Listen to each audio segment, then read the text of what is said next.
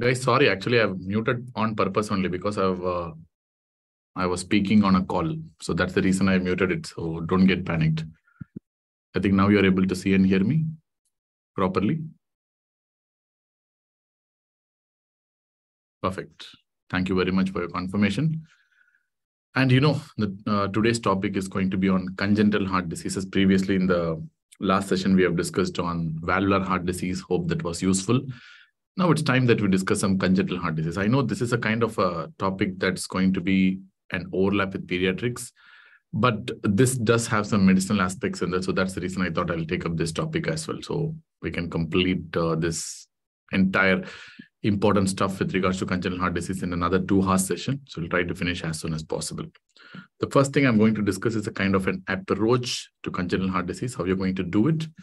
So that's very important. So, basically you're going to divide the congenital heart disease into cyanotic versus acyanotic congenital heart disease. So the first thing that I'm going to see is the fact whether the patient is having any evidence of cyanosis or not. So in case if the patient doesn't have history or evidence of cyanosis, I'm going to call that as something called as acyanotic congenital heart disease. You all know it. If the patient is having any history of cyanosis or evidence of cyanosis, or is there any evidence of cyanotic equivalents like squatting spells and so on? So we're going to call it as cyanotic congenital heart disease. Okay. Sometimes some textbooks use the short form called as CYCHD. CYCHD stands for cyanotic congenital heart disease. So if it's an acyanotic congenital heart disease, what you have to see something called as pulmonary blood flow. So whether pulmonary blood flow is increased or pulmonary blood flow is decreased. So there are some acyanotic congenital heart diseases where the pulmonary blood flow is increased, and there are some acyanotic congenital heart diseases where the pulmonary blood flow is decreased. So you might ask me a question, so how clinically I can say that the patient is having evidence of increased pulmonary blood flow? So you might be asking a question, how do you clinically say that the patient is having evidence of increased pulmonary blood flow? Anyone wants to answer? So clinically, how can I make sure that the patient is having evidence of increased pulmonary blood flow? Anyone?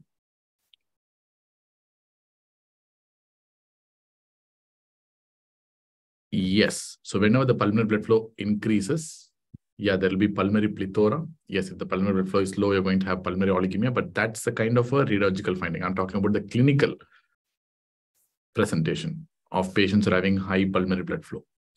Yes, one of the most important signs of increased pulmonary blood flow is tachypnea, increased respiratory rate.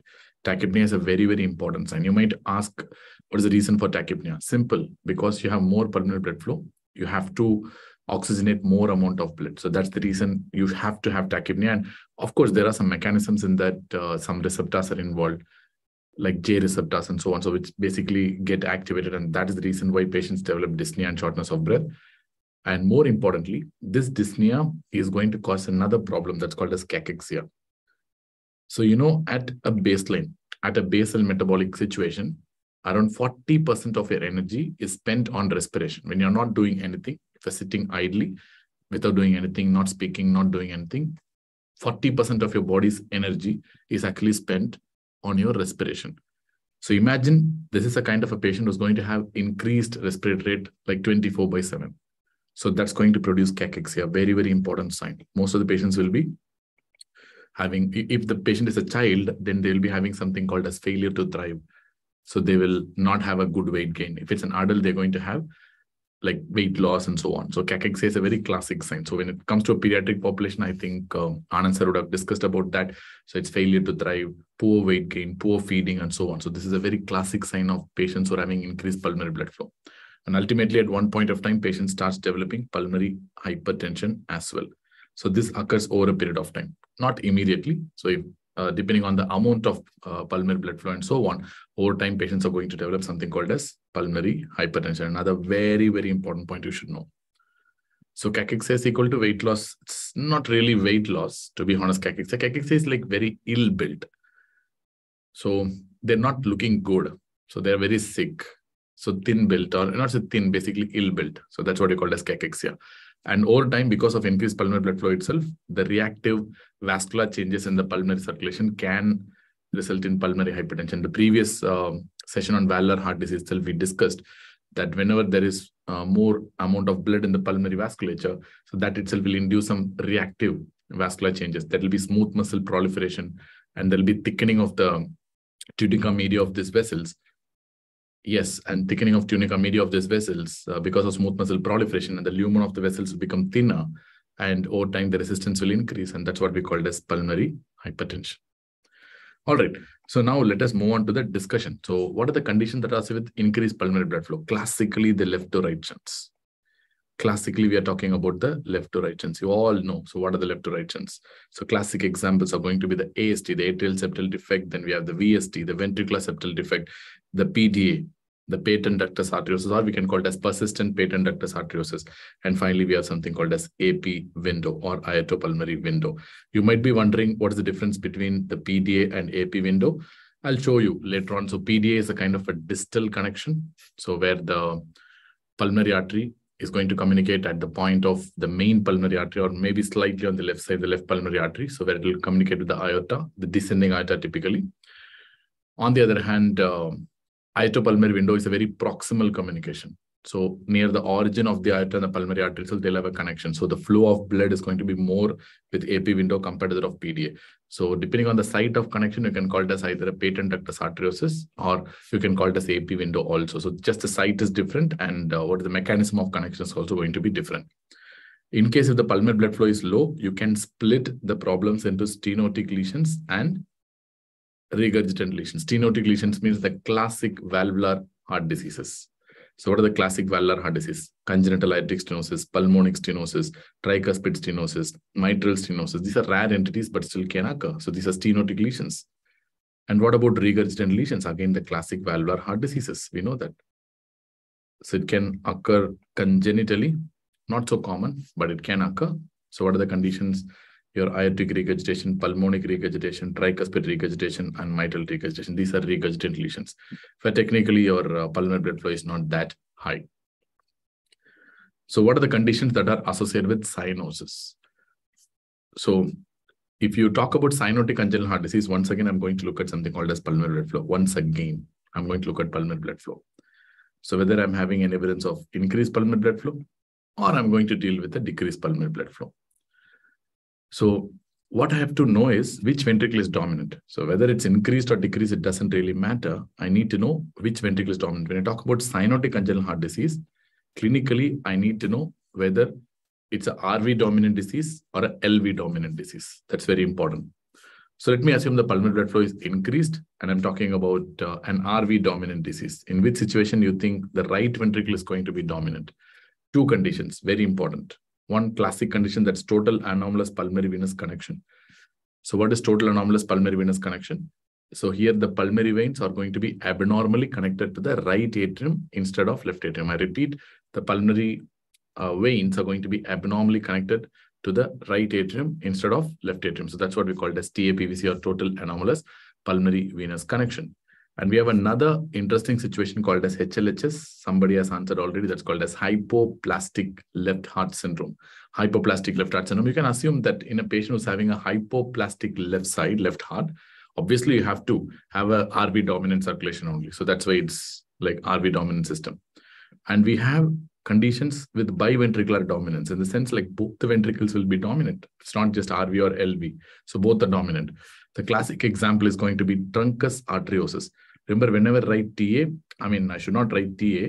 So basically TA stands for tricuspid atresia also. So let me write completely. So it's truncus arteriosus, or simply truncus. Truncus arteriosus, or simply truncus. And we have another unique condition called as DTGA. That is dextro-post transposition of great arteries. Don't worry about that. We're going to discuss about DTGA in this section. So I'll discuss in detail. And we have another anomaly called as Taussig-Bing anomaly. If there is time, I'll discuss about this syndrome as well. This is called as Taussig-Bing anomaly or Taussig-Bing syndrome. Okay, so what are the conditions that are associated with reduced pulmonary blood flow? Again, I can split into RV dominant disease and LV dominant disease. Can you say a classic RV dominant disease? Anyone? Can you say a classic RV dominant disease? Yes, Wakanda Forever is correct. Classic tetralogy of Fallot, or any Fallot's physiology for that matters. Classic RV dominant disease.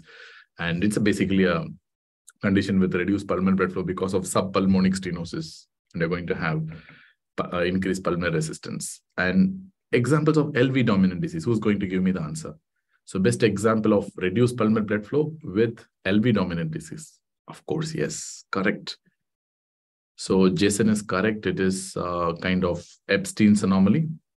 Epstein's anomaly. Any other example you want to give? So if I want to give another easy example, it's going to be tricuspid atresia.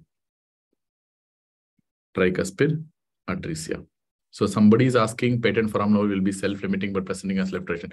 No. We'll talk about patent foramen ovale if there is time. So patent foramen ovale is a condition where it's going to open only in some special situations. It's not going to open in all the situations. We'll talk about it. Don't worry about that. So this is a kind of an overview of how to classify a congenital heart disease. Easy one. So if you go through it, you will understand things much, much better. So do you understand this? At least an outline of so how to approach a congenital heart disease. So into cyanotic, acyanotic, then based on pulmonary blood flow, what are the signs of increased pulmonary blood flow? And then you have the shunts, stenotic recurgent lesions. And when it's about cyanosis, you need to know about RV dominant and LV dominant disease. So do you understand? Okay, if you understand, let us move on to the next slide. So next slide is all about your atrial septal defect. So ASD. So atrial septal defect. So, you know, ASD is an example, perfect example of a kind of a acyanotic congenital heart disease, but over time it can become a cyanotic congenital heart disease. We'll talk about the mechanisms of cyanosis over a period of time. Okay, development of CVS, please, but that's going to take a lot of time. So our idea is to discuss only the congenital heart disease. But nevertheless, can you say the mechanisms of cyanotic congenital heart disease? So mechanisms of cyanosis in a congenital heart disease, anyone? So anyone wants to answer? Mechanisms of cyanosis in a cyanotic congenital heart disease. What are the mechanisms? So we have some 3 to 4 physiologies. So the first one is Eisenmenger physiology. Everyone knows that. So these are basically mechanisms. Eisenmenger syndrome is basically not a syndrome. It's basically a physiology. We have something called Eisenmenger physiology. Then we have something called as Fallott's physiology. Fallott's physiology. Then we have something called as common mixing physiology. Common mixing physiology. Then we have something called as transposition physiology. Transposition physiology. So we have 4 important mechanisms of how you can develop a cyanotic congenital heart disease. So everyone knows what do you mean by Eisenmenger physiology. So whenever a left to right shunt becomes a right to left shunt because of pulmonary hypertension, it's called as Eisenmenger physiology. Simple. A left to right shunt becoming a right to left shunt. That's Eisenmenger. So what is Fallott's physiology? So any condition that has a large VSD with pulmonic stenosis, that is going to follow Fallott's physiology. We'll talk more about that later on. Any condition. So that's going to have a large VSD, irrespective of what is the underlying condition. It really doesn't matter. If you have a large VSD and a pulmonic stenosis, you're going to follow Fallott's physiology. So it's like that. So once you see the diagrams and hemodynamics and tetralogy of Fallot, you will understand why I'm saying this. So we have something called as common mixing physiology. So where there will be a common mixing chamber where blood mixes, the oxygenated and deoxygenated blood mixes with each other. The best example for common mixing physiology is going to be truncus arteriosus. Truncus arteriosus. You know what is truncus arteriosus? You're going to have a common arterial trunk. So usually you have to divide the truncus into aorta and pulmonary artery. But in these patients, you don't have separate aorta and separate pulmonary artery. You're going to have a common arterial trunk. So where the cyanotic and where the deoxygenated and the oxygenated blood is going to mix at the truncus. So you're going to have a common mixing chamber over there. So that's basically an example of a common mixing physiology. And everyone knows what is transposition physiology. So where the arteries will be transposed, or probably the chambers itself can be transposed. So technically the best example will be a DTG, that is dextrotransposition of great arteries, where aorta is going to originate from the right ventricle and your pulmonary artery is going to basically originate from the left ventricle. So this is basically what we call as detransposition of great arteries. Everyone will be understanding this. So technically, so these are the 4 major mechanisms. So every single cyanotic congenital heart disease can be put under these 4 common physiologies: Eisenmenger physiology, Fallott's physiology, common mixing physiology, and transposition physiology. That's it. I hope you can get it now.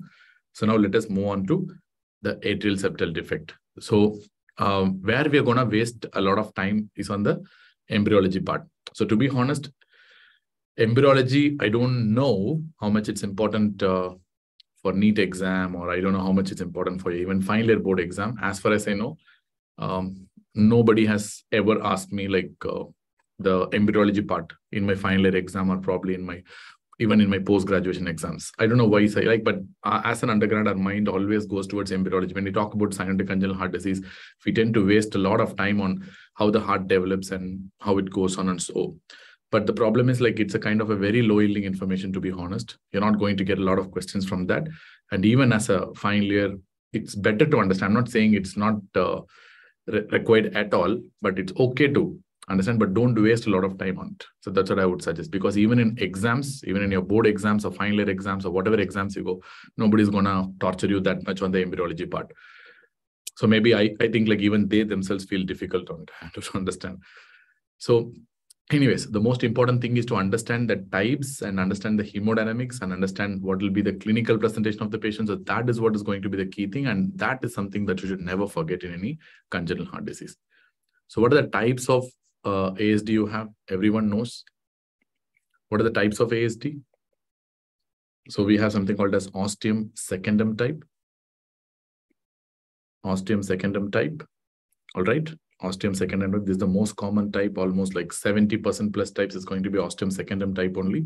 Then we have something called as ostium primum type. Ostium primum type. Then we have the rare forms. We have the sinus venosus type. Sinus venosus type. And we have the coronary sinus type. Sinus venosus and coronary sinus type. These are very rare types. These are not very common types at all. So what is the important thing about the ostium secundum? So what they will expect in exam. When you talk about the ostium secundum, you're going to have right bundle branch block most commonly. And in ECG, you're going to have something called right axis deviation. So this is something that's been asked so many times in exam. Because even right from my final year time, so like they tend to ask this question. Ostium secundum means you're going to have RBBB along with right axis deviation. That's very, very important. So what is right axis deviation? We have discussed so much about right axis deviation in our ECG lectures. So where lead 1 will show negative deflection and lead AVF will show positive deflection, which means in lead 1, predominantly you're going to have a deep S wave. Whenever you have a deep S wave in lead 1, so that is kind of a negative deflection, and lead AVF will be usually positive. So this is typical right axis deviation. This combination is right axis deviation, and you have to know about it. There's no like second thoughts about it. And in exam, this is a very important question as well.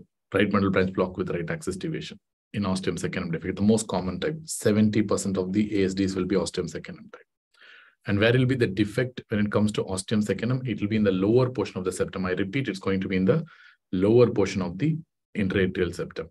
So little up in the middle portion of the intraatrial septum, if you have the defect, that's going to be ostium primum type of defects. It's basically ostium primum type of defects. So ostium primum type of defects, you're going to have right bundle branch block, all right, in ECG, but you're going to have something called as left axis deviation. Very, very important. So this is a very crucial point to know for exam. So secundum, always right axis deviation. Primum, left axis deviation. Very important point. Extremely important point. Left axis deviation. And ostium primum is a kind of an AV cushion defect. I repeat, ostium primum is basically a kind of AV cushion defect. So if I ask you, so commonly in Down syndrome, what are you going to see? AV cushion defect, so that you get ostium primum, or you're going to get ostium secundum. So what you generally tend to get in Down syndrome? AV cushion defects and ostium primum or ostium secundum. So maybe in Down syndrome, you can say that ostium primum type of defects is more common because you're dealing with AV cushion defects over there. And ostium primum is also associated with other problems like cleft mitral valve. I'll repeat, ostium primum type of defects is associated with something called cleft mitral valve because it's an AV cushion defect. Whenever there is an AV cushion problem, it's going to also affect the valves. And the mitral valve, especially the septal leaflet of the mitral valve, is basically coming from the AV cushion. So that's the reason why in primum commonly tend to have cleft mitral valve. And because of that, mitral regurgitation is quite common. And that is also one reason why commonly you're going to have left axis deviation in these patients. You can understand that. So what about sinus venosus type? Sinus venosus type is commonly associated with either a partial anomalous pulmonary venous connection or a total anomalous pulmonary venous connection. It's a rare entity, but I'm writing APV. So what do you mean by APV? Most of the times, sinus venosus type of ASD will be associated with anomalous pulmonary venous connection. So Sarthak is asking how ostium primum can be associated with AV cushion defects. No. So the AV cushions are the ones that are associated with the formation of the septum secundum. So if you have AV cushion problem, you will not develop septum secundum. So if you don't develop septum secundum, the defect is called as ostium primum. I don't know how much to explain about that, but I think you can get that. So you won't have the septum secundum at all in ostium primum defects. And if you don't have septum secundum, that the any middle portion of the septum is still going to be open, and that is what we call as ostium primum defects. And basically that's an AV cushion defect. So you don't get it. So nevertheless, sinus venosus type. So in sinus venosus type, one of the most important thing is the fact that you're going to have anomalous pulmonary venous connection. I repeat, either it can be a partial anomalous pulmonary venous connection or a total anomalous pulmonary venous connection. That's it. And coronary sinus defects are basically extremely rare. You don't see that commonly. Coronary sinus defects are very, very rare. Very, very rare. So it will be associated with multiple other congenital anomalies. We're not going to talk about that right now. So what is the basic hemodynamics? The basic hemodynamics is very, very simple. So you're going to have increased RA-RV blood flow. Increased RA-RV flow. This is going to increase the pulmonary blood flow. And this is the most important part of the hemodynamics.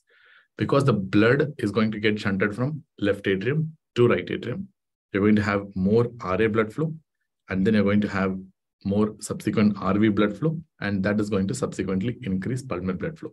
If you have a look at this hemodynamic diagram, you can understand things better. Here is your atrial septal defect in the intraatrial septum, and here's the pictorial representation. You're having an ASD over here. So that is going to basically kind of increase the blood flow to the right atrium from the left atrium. And then it's going to increase the right ventricular blood flow, and then you're going to have increased pulmonary blood flow. So this is simple pathophysiology. So here the right ventricle is volume overloaded or pressure overloaded. People can answer, like last time we answered, isn't it? So once you have understood the valvular heart disease section, this must be a cakewalk. So now you can yourself say the right ventricle is volume overload or pressure overload. Of course, there will be RV dilatation over a period of time. There will be right atrial enlargement also, but patients are going to have RV dilatation. RV dilatation. That is the reason why you have to understand the basics. So it's a RV volume overloaded state. So you're going to have RV dilatation. And whenever the ventricles are volume overloaded, you're going to get third heart sound or fourth heart sound. Again, this is a basic concept that we have discussed in the previous section itself. Volume overloaded, third heart sound or fourth heart sound. Great.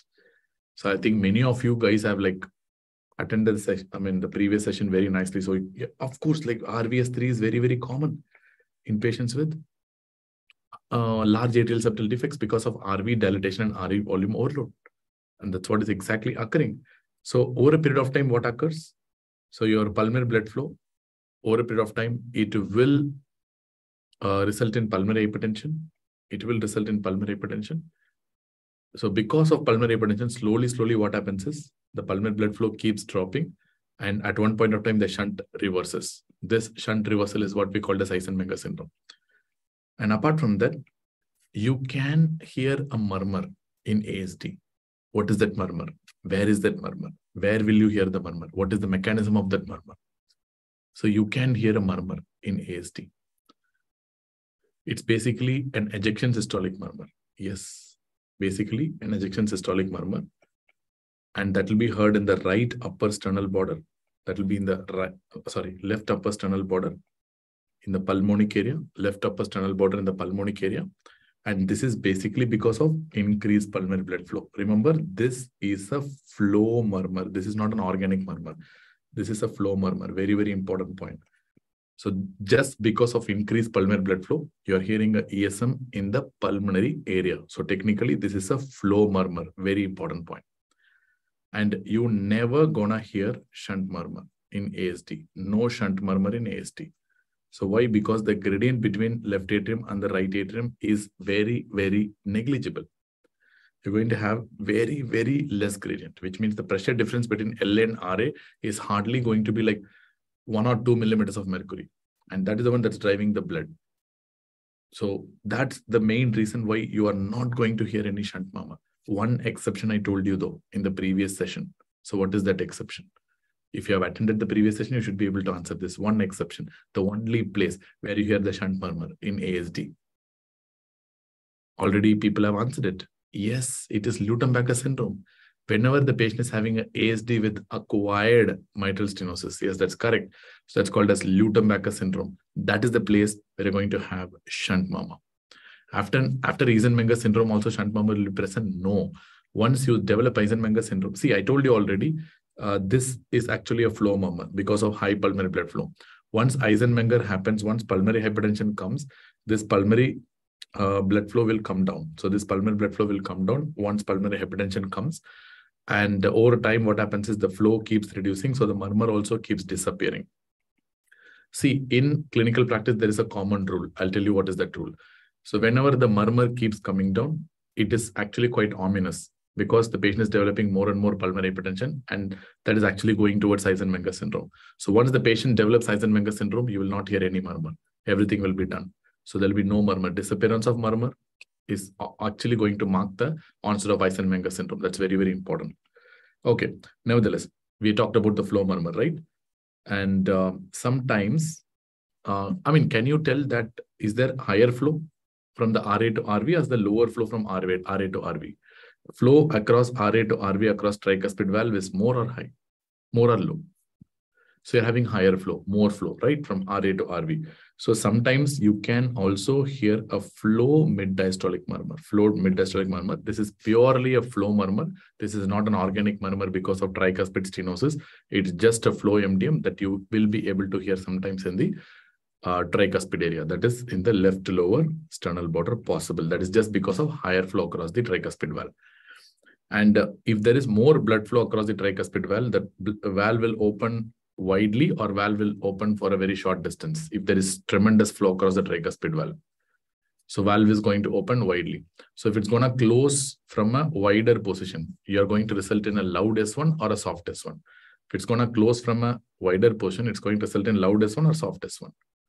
Yes, of course. So sometimes you will be able to hear even loud S1 in patients with atrial septal defect. This is not the only place where you hear loud S1 because of this. Maybe in other conditions also, you'll be able to hear loud S1 whenever the valve opens widely because of higher flows.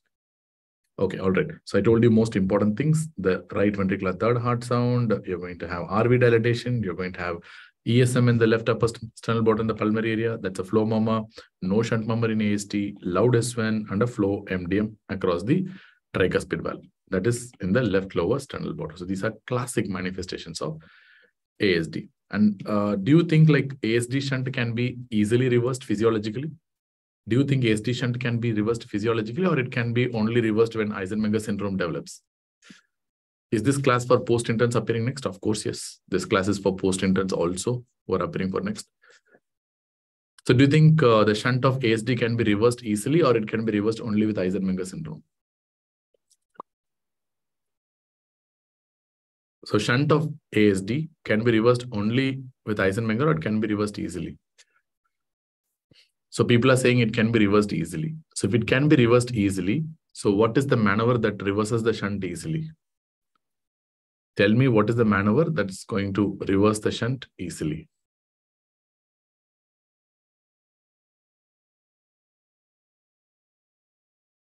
Wow, correct.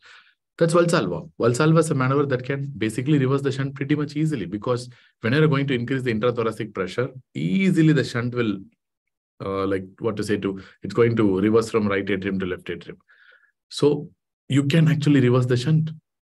So minute, small clots are common in venous circulation or arterial circulation, where the blood is going to be in stasis in the veins or in the arteries. In arteries, it's flowing actively, or in the veins, it's flowing actively. In the veins, yes. So because the stasis of blood is common in the veins, so small clot formation is quite common in the veins.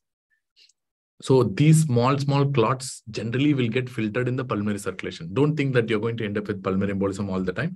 Even in patients who are normal also, sometimes small clots can be formed that can be filtered easily in the pulmonary circulation.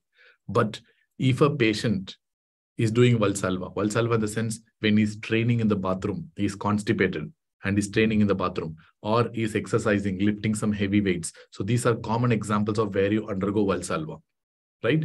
So during those times, the shunt can be reversed, right? Shunt can be reversed. So tell me, you said ASD shunt can be easily reversed. So ASD is going to increase the risk of paradoxical embolism, or VSD is going to be associated with paradoxical embolism? You tell me.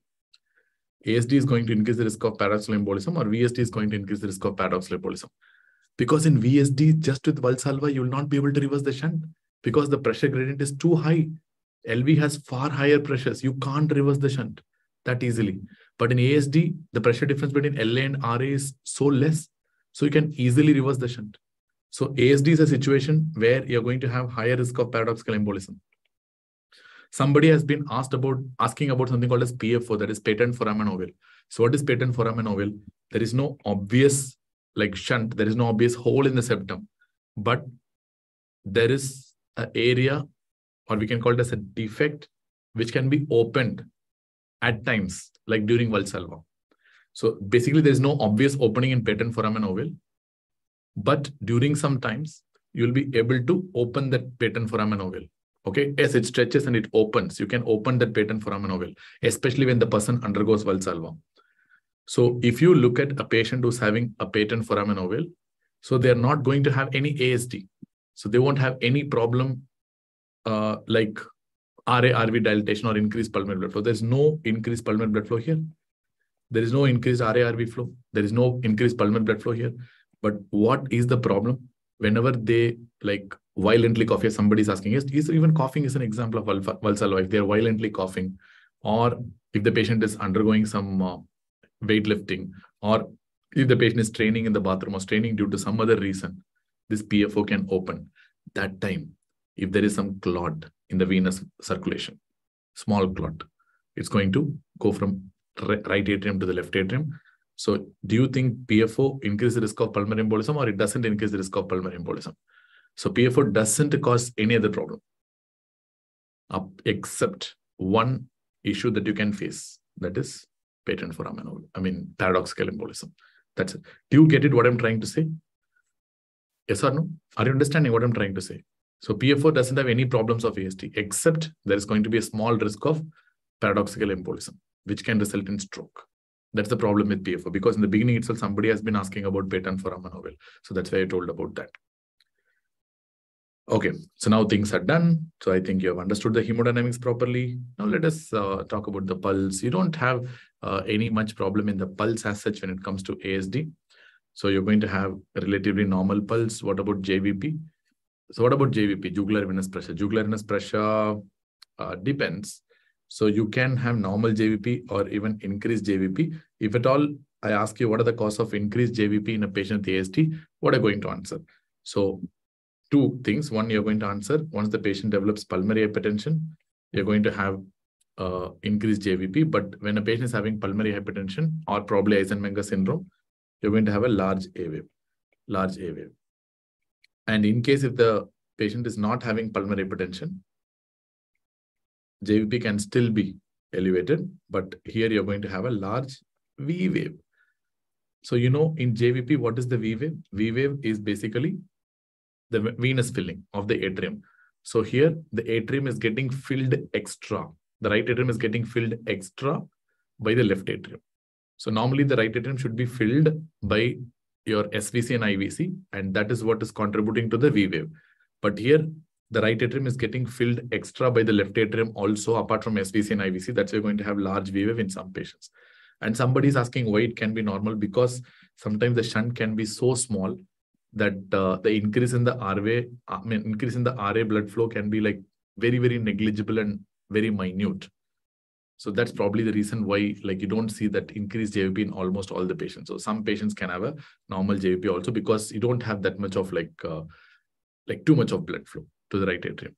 So why large V wave? Very simple. So I told you the explanation already. So you're having the JVP like this. So let me draw like this. Okay. So this is the JVP. So you're having A, C, X, V, and Y descent. So I'm asking, what is the reason for the V wave? The reason for the V wave is venous filling. So venous filling, the SVC and IVC is going to fill the right atrium. SVC and IVC is going to fill the right atrium, and that is the main reason for the V wave. But you know, in ASD, in some patients, the V wave can be large. Whenever the V wave is taller than the A wave itself, we can call it as large V wave. So that's why I've drawn a large V wave over here. The reason for why you are having a large V wave is very simple.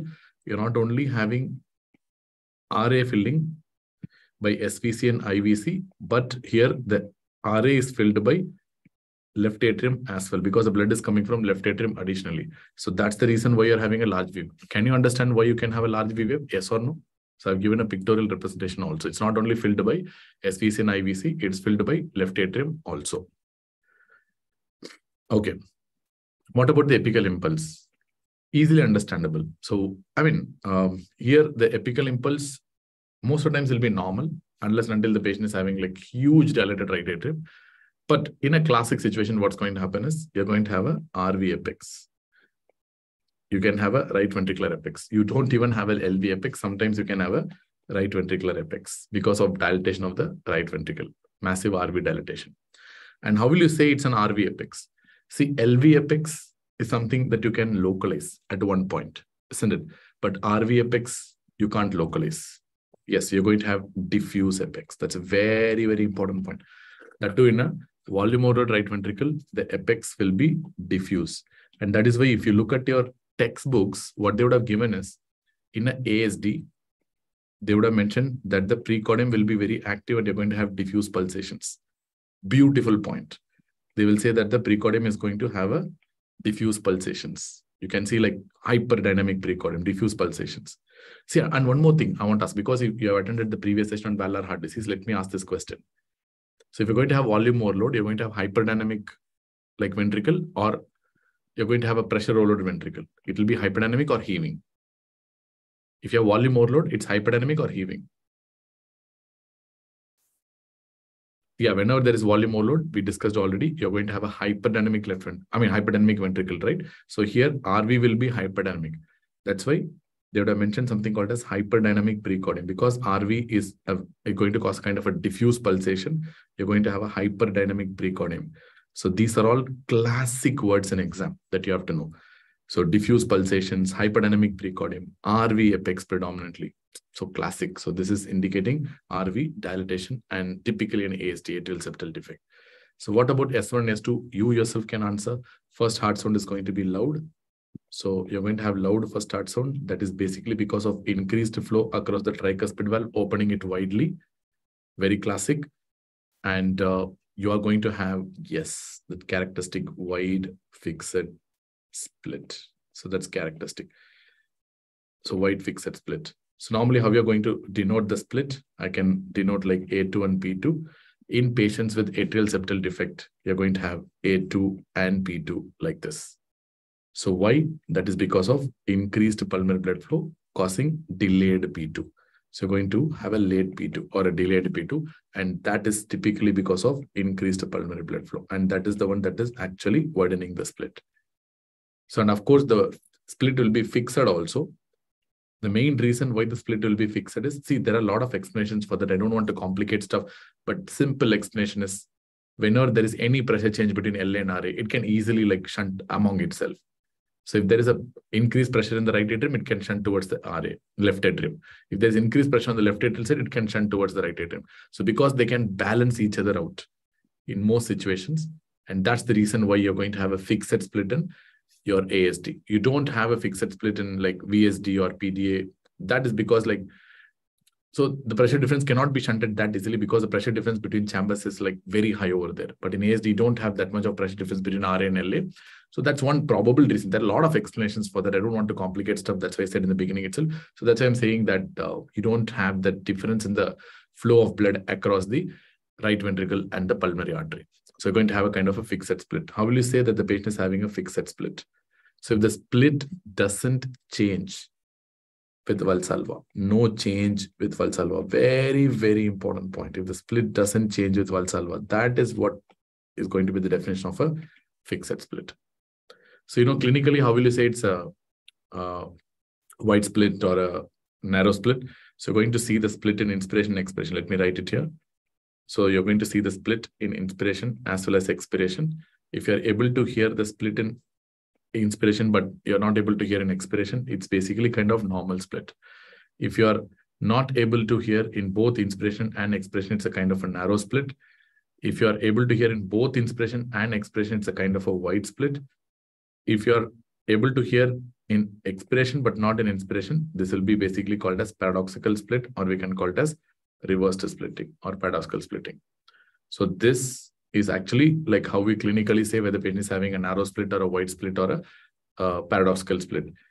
So when you call it as a fixed split, when the split like duration does not change with Valsalva, when the split duration, whatever may be the split duration that you are hearing, if it does not change with Valsalva, if it does not change with Valsalva, we're going to call it as fixed splitting. The two most classic causes of fixed splitting will be your ASD and probably right ventricular failure. In patients with right ventricular failure also, because RV cannot change the blood cardiac output despite increased or decreased preload, the cardiac output will be fixed in a failing ventricle. Even in right ventricular failure, you're going to have a fixed split. There are plenty of causes, don't confuse. So just two causes, very important for exams. One is atrial septal defect, and second is going to be your right ventricular failure, where the patients will not be able to, where the right ventricle will not be able to handle the changes in the volume. So whatever may be the preload, it's going to have a fixed cardiac output. It cannot increase or decrease the cardiac output based on the preload. So that's the reason why in RVF also you can have a fixed split. So that's it. So Mahima is asking, repeat this table. Very simple. So normally the split should be heard in inspiration only. You're not going to hear in expiration. That's normal. If you don't hear in both inspiration and expiration, that is narrow split. If you're going to hear in both inspiration and expiration, that is wide split. If you don't hear in inspiration, but on the other hand, paradoxically, if you hear in expiration, that's called as a paradoxical split, or otherwise called as a reverse splitting. So what is the extra sound that you're able to hear in some patients? Honestly speaking, you will be able to hear opening snap, but answer this only when it is asked. So technically you can hear opening snap. That is because the tricuspid valve is going to open widely. Sometimes if you have a very high right atrial pressure, the tricuspid valve can open with a bang, with a force, and that can go and hit on the sides, resulting in an opening snap. So basically this opening snap is a tricuspid opening snap or a mitral opening snap. Please answer faster. We'll finish it faster today. So is it a tricuspid opening snap or a mitral opening snap? Of course, you can hear an opening snap, theoretically speaking. So it's going to be a tricuspid opening snap, not a mitral opening snap.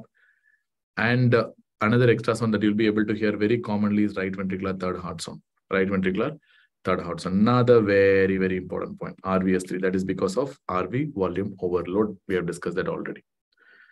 And another important point is, apart from the wide fixed split of the second heart sound, sometimes you can even hear the loud P2, or we can call it as palpable P2. When you're going to have loud P2 or palpable P2, whenever the patient starts developing pulmonary hypertension.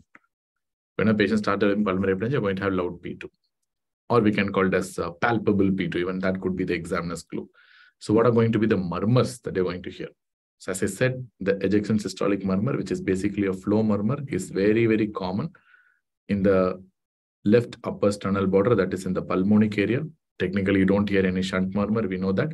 So remember, one important point about this murmur is whenever the murmur decreases, it is basically an ominous sign, which means patient is going to go towards a Eisenmenger physiology.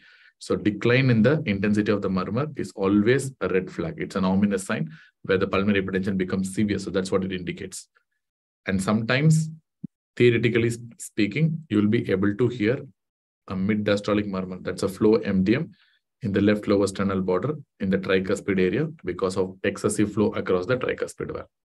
So these are going to be the most important clinical findings in a patient with atrial septal defect. Do you get it? Yes or no? Are you understanding? This is basically not complex, but very important. Yes, right? So yes, all the clinical findings summarized in this table. Okay, what are the indications for repair? See, previously there was supposed to be so much of indications, but right now things have become like very simple and straightforward. The only absolute indication for repair in a setting of ASD is RA-RV dilatation. That's it. RA-RV dilatation regardless of symptoms. If RA-RV is dilated regardless of symptoms, whether the pain is symptomatic or not, it doesn't matter. If RA-RV is dilated, you're going to repair it. That's it. Eisenmenger is basically a contraindication for repair of any left or right shunts. If the patient is having Eisenmenger syndrome, you're not going to repair it. Please take it for granted. So the repair is contraindicated. You cannot close the shunt. The patient will die if you close the shunt. Not possible. So RIRV dilatation, irrespective of symptoms. So whether you close percutaneously or whether you're going to close by open surgical procedure. So that depends on what is the type of defect. So if it's an uncomplicated ostium secundum defect, then you can close percutaneously. There are some button closure devices. You can close percutaneously. No need to cut open the chest. But if it's a complicated ostium secundum or any other type of defects like primum, sinus venous, or coronary sinus, it's better to do a surgical closure. Usually, surgeons will not opt for a percutaneous closure if it's a primum or sinus venous or coronary sinus defect. Again, in complicated ostium secundum defects, usually surgical closure is better. But in uncomplicated cases, which is going to be the most common scenario in your hospital, you can opt for a percutaneous closure without any major surgery. So that's it about atrial septal defect. Now let us move on to ventricular septal defects, that is VSD. It's very simple. Again, people think anatomy is very, very important, but to an extent it's fine, but it's not like required too much. Surgery names, I'll try to summarize later on if there is time, but we should not miss out on the most important aspects. So that's why first let us finish off the most important aspects, then we'll try to discuss what is required. And most of the times in ASD and VSD, you don't have any special surgery types basically in ASD and VSD. So these are just techniques and no special names have been given in most cases. So what are the types of VSD? So everyone knows, right? So what are the types of VSD? Who's going to answer? So we have something called as perimembranous or membranous type of VSD, perimembranous or membranous type of VSD, which is basically the most common form. 60 to 70%, almost 2/3 of the cases will be membranous type of VSD only, the most common form. Yes, you do have muscular VSD, all right. We have something called as muscular VSD. And number 3, you're going to have something called as supracrystal VSD. Supracrystal VSD, which is also called as outlet VSD, supracrystal outlet VSD. And we have something called as AV canal type. AV canal type, or otherwise called as inlet type VSD. AV canal type or inlet type VSD. We have 4 types of VSD. So in that, the most common is perimembranous type of VSD. So among this, which has the highest chance of spontaneous closure? Which of the following has a highest chance of spontaneous closure? It's muscular. Muscular VSDs are the ones that have the highest chance of spontaneous closure. Other types of VSD have literally no chance of spontaneous closure. Membranous and all will not close at all. Outlet, inlet, absolutely no chance. But unfortunately, the most common type is membranous. 60 to 70% of the times, it will be membranous type of VSD only. And one important thing about the supracrystal or outlet VSD is it's frequently associated with aortic regurgitation. It will be associated with aortic regurgitation. This is a very commonly asked question. Outlet VSDs, AR is very commonly associated. That is because if you're going to have a VSD at this point, so the blood is going to go from LV to RV and then into the pulmonary circulation. So that time, so if you're having a VSD at the outlet portion, so this movement of blood across the shunt can result in high velocity. We discussed already in the previous valvular heart disease chapter, where I told that whenever there is excessive blood flow, like whenever there is faster blood flow across a narrowed orifice, by Bernoulli's principle, you're going to reduce the pressure. So if you're going to reduce the pressure in this region, okay, because of increased velocity of blood flow, so you're going to really suck this aortic valve towards the septum.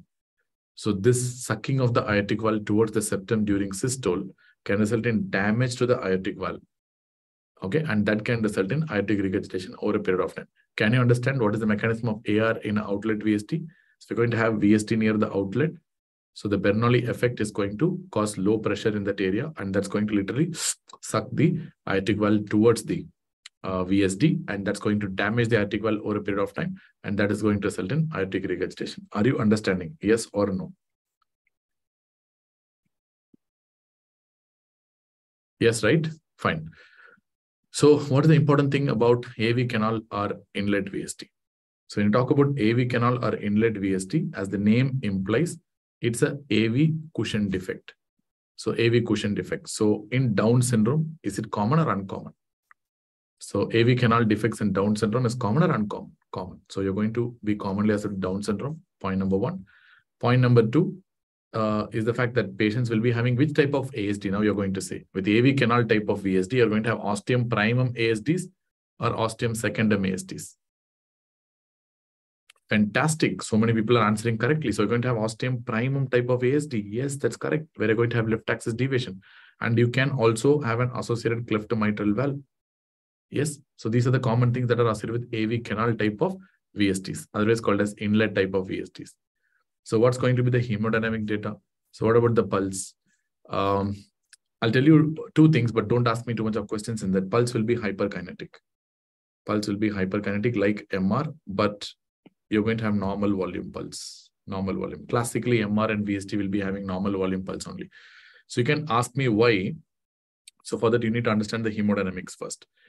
So, I mean, it's quite interesting. Of course, like whenever there is a VSD, you're going to have increased blood flowing across the pulmonary area. So you're going to have increased pulmonary blood flow. And where this pulmonary blood is going to come? So where this pulmonary blood is going to come, it's going to come back to the left atrium and the left ventricle. So it's going to come back to the left atrium and the left ventricle. So what you're going to essentially have is increased LA-LV flow. You're going to have increased LA as well as increased LV blood flow. So technically, the blood is using right ventricle as a conduit. So you might not understand even now. You might think like, why RV is not dilating then? RV really won't dilate in a case of VSD. That is because when the event is occurring, when the blood is moving from LV to RV, that is during systole, it's not just the LV that is in systole. Even the RV is in systole at that point of time. Even the right ventricle is in systole at that point of time. So because right ventricle is also contracting at the same time when the blood is moving into the right ventricle, so right ventricle will not basically dilate because it's in systole. So the RV is going to just allow the blood to pass into the pulmonary circulation. So that's why in a patient with VSD, you don't really have RV volume overload. Rather, the blood is going to come via the pulmonary circulation back into the LA and then into the LV. So going to have LA and LV volume overload. So you're going to have increased flow across the tricuspid mitral valve here. And you're going to have increased LV blood, amount of blood in the LV is also going to increase. So what you're going to have in LV, you're going to have LV volume overload or pressure overload. LV volume overload or LV pressure overload here. Easy, isn't it? So you're going to have LV volume overload. Because of that, there will be LV dilatation. LV dilatation. You don't have RV dilatation. Rather, you're going to have LV dilatation. And this is going to produce left ventricular third heart sound. And you're going to have a hyperdynamic apex. But here the apex is LV, not RV. You're going to have a hyperdynamic apex. The apex will be basically made of LV, not RV, like in ASD. And you're going to have a left ventricular third heart sound because of volume overload of the left ventricle. And in some cases, as I described already, you will be able to hear a flow murmur, that is flow mid-diastolic murmur across the mitral valve also. Even that is possible because of more blood flow across the mitral valve. And over time, patients can develop LA dilatation also, and patients can develop pulmonary edema, pulmonary congestion. And over time, slowly, this excessive pulmonary blood flow will result in reactive pulmonary vascular changes. And that can trigger the development of pulmonary hypertension. And this pulmonary hypertension slowly will start obliterating the shunt, and slowly the murmur will disappear. And ESM at pulmonary area, absolutely possible. Possible. I'm not saying always it will be seen, but yes, you can hear a kind of a ESM, which is basically again a flow murmur at left upper sternal border, that is pulmonic area, which is still possible. Which is possible. I'm not saying that's the most important thing, but it's possible. In ASD, that's important because that's the only murmur that you hear in ASD. That's why there it became important. But here it's not like that. Here this is not that much relevant because you're going to hear an obvious shunt murmur here because the pressure gradient between LV and RV is very, very high. So of course, you're going to hear a shunt murmur. There is no doubt about that. You're going to hear a shunt murmur. And typically, the shunt murmur is going to be a pan-systolic murmur. It's going to be a pan-systolic murmur because throughout the systole, the blood is going to move from LV to RV because RV throughout the systole is going to have a lower pressure compared to LV. So you're going to have a pansystolic murmur. So remember, once the murmur comes down, if the murmur starts disappearing or it reduces in intensity, that is where you have to be worried of, because the patient is actually going towards Eisenmenger syndrome or Eisenmenger physiology. And one more important thing to note is the fact that LV is like dilated, LV is receiving more blood. So what will be the force of contraction of LV? It will be like more or it's less. Force of contraction is more or less. Force of contraction is more because it receives more volume. So because the force of contraction is more, it's going to produce a brisk contraction, a brisk, sudden contraction, a brisk contraction. So that will result in a brisk uptake of the pulse. The pulse will have a very brisk uptake. That's what we call it as hyperkinetic pulse. Hyperkinetic pulse. Because of like forcible LV contraction. But you know that the LV here has two outlets. LV here has two outlets. One into the aorta and second into the right ventricle. So this hyperdynamicity, like what we have studied in MR, is required to maintain at least a normal flow across the aorta. Are you understanding or not? If you have understood that MR concept, you should be able to understand here also. So the hyperdynamicity of LV is important to maintain at least a normal aortic blood flow. Once the hyperdynamicity comes down, LV will fail, which means relatively it will fail, even though like it can contract still better than other ventricles, but it's like hyperdynamicity is required at least to maintain a normal blood flow, because a part of the blood is always moving towards the right ventricle. So that's why I said you're going to have only a normal volume pulse. Are you understanding or not? So that hyperdynamicity will be there. You're going to have a hyperkinetic pulse, but that brisk contraction will be followed by a normal volume pulse only. The pulse volume will not increase. That is because a part of the blood is moving into the aorta, into the right ventricle all the time. So what about the JVP, jugular venous pressure? It's going to be relatively normal. It will not be elevated because it's basically a left-sided problem. So if it's increased, you have to strongly think about pulmonary hypertension. And in pulmonary hypertension, you're going to have a large A wave. You should never forget that. In pulmonary hypertension, you're going to have a large A wave. And what about the apical impulse? Apical impulse will be like hyperdynamic in nature, and it will be left ventricle only. It will be of left ventricle, and you're going to have a hyperdynamic apical impulse, and it will be displaced because of LV volume overload. You're going to have a displaced apical impulse. Displaced in the sense we are talking about down and out apical impulse. If you have understood the previous lecture, this should be a cakewalk for you. So it will be a down and out displaced apical impulse because it's dilated. So what about S1 and S2? So because of increased flow, just apply the concept. We have discussed that already. Because of increased flow across the mitral valve, the valve will open widely. If the valve opens widely, you're going to have loud S1 or soft S1. You're going to have loud S1 or soft S1. So of course, you're going to have loud S1. There is absolutely no doubt about that. And what about the S2? S2 split is very, very important. So what will be the split? So S2 will be having a narrow split. So narrow split basically indicates that the VSD is severe. So that is because A2, P2, but here A2 will occur little early. Split will be wide. Sorry, I just got carried away with the person who has answered it. Split will be wide or narrow? Split will be wide. It will not be narrow. So why your split is going to be wide? That is because you're going to have A2 and P2. So you're going to have an early A2 because less blood only flows into aorta. Less blood only flows into aorta. And there is increased pulmonary blood flow. So you're going to have a late P2 also. That is because increased pulmonary blood flow, and early A2 because reduced aortic blood flow. Aortic blood flow. The more wider the split is, it indicates that the pulmonary blood flow is more. So basically, you're going to have a wide split. So once the split becomes narrow, if the P2 becomes loud, and once the split becomes narrow, if it becomes a narrow split, basically you can suspect pulmonary hypertension. This is where you have to think about severe pulmonary hypertension. Initially, the wide split is going to tell the severity of the VSD, but once the pulmonary hypertension develops, patients are going to develop loud P2 and a kind of a narrow split. Very important point. What about the extra sounds? Of course, left ventricular third heart sound is common. And as expected, you can also note the opening snap. We have discussed that already. So opening snap is possible, but this is going to be a mitral opening snap. Possible, not always theoretically possible. It's a mitral opening snap or tricuspid opening snap. You're going to answer based on the concept that we have discussed. Mitral or tricuspid opening snap? Yes, of course, this will be a mitral opening snap. That is because of excessive blood flow across the mitral valve. So what about the murmurs? Basically, like 3 murmurs you can hear, but the most important murmur is the shunt murmur. That's the pansystolic murmur that you're going to hear in the left lower sternal border. So this is basically the shunt murmur. Shunt murmur.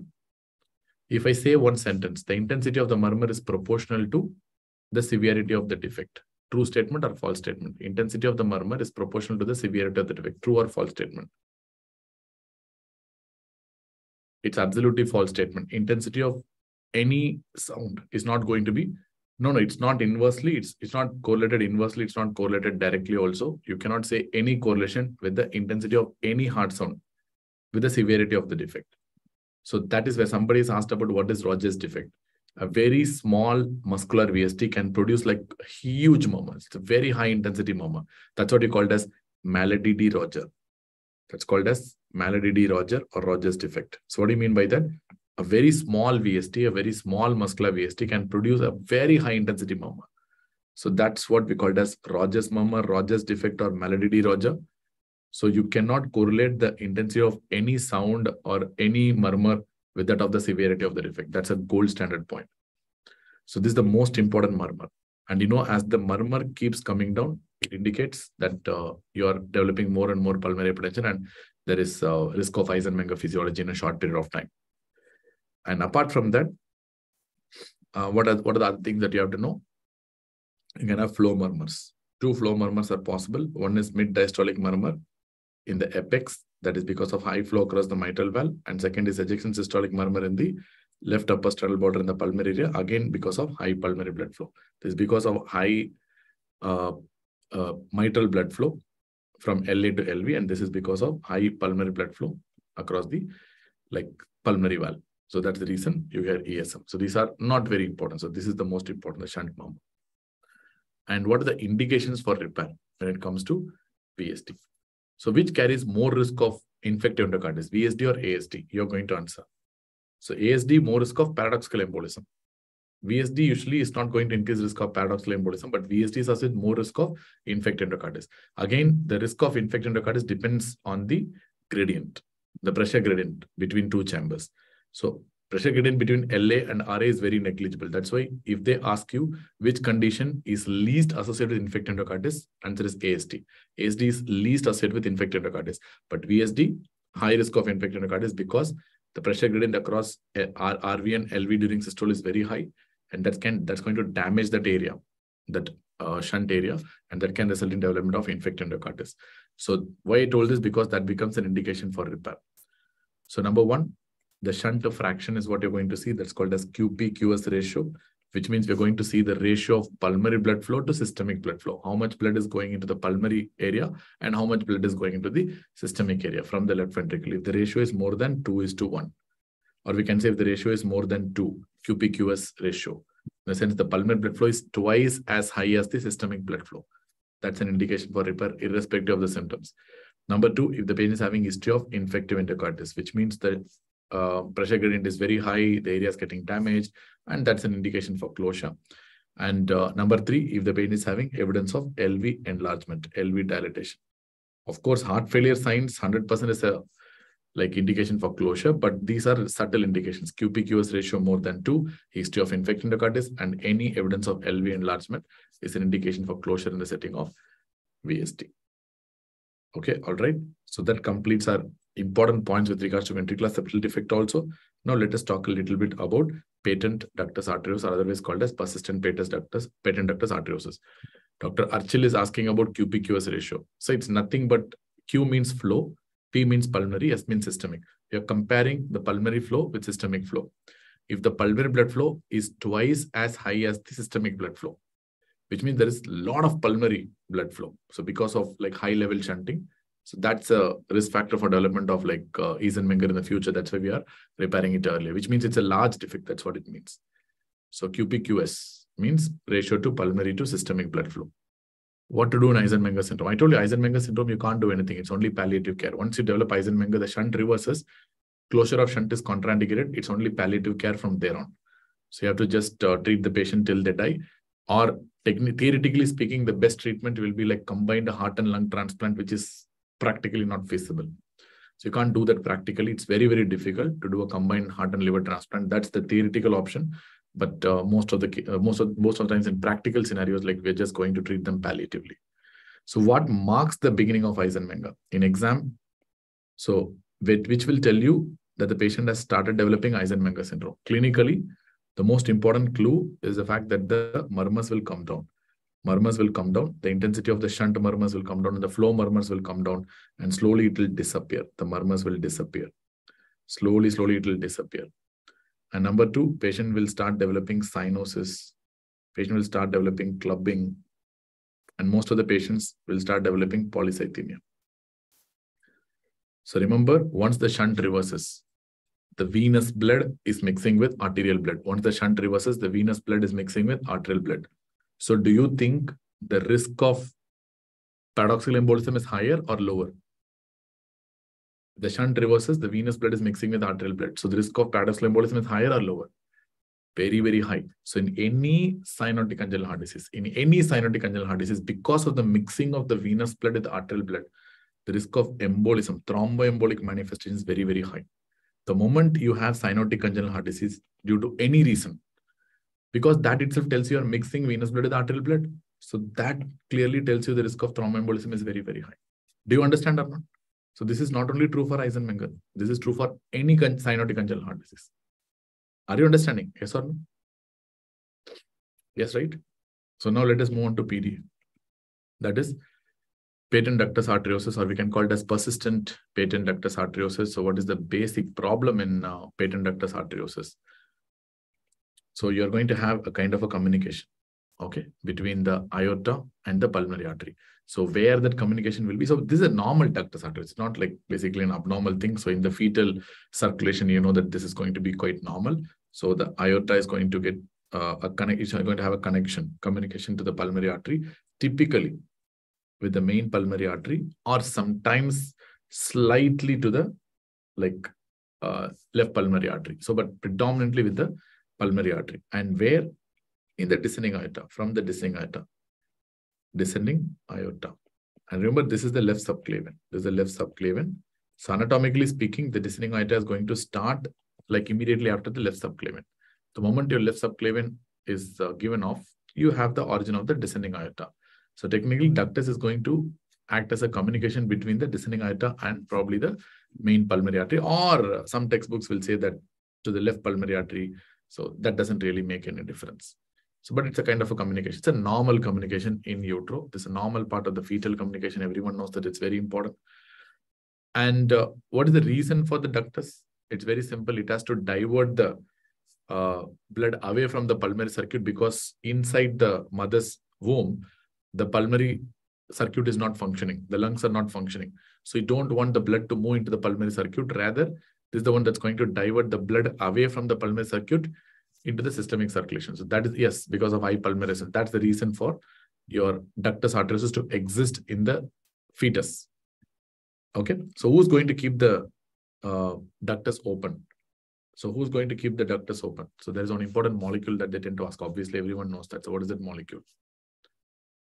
So if you want a clue, I can say it's a prostaglandin. Yes, it's prostaglandin. But what prostaglandin? So what prostaglandin? Yes, PGE2. Correct. PGE2.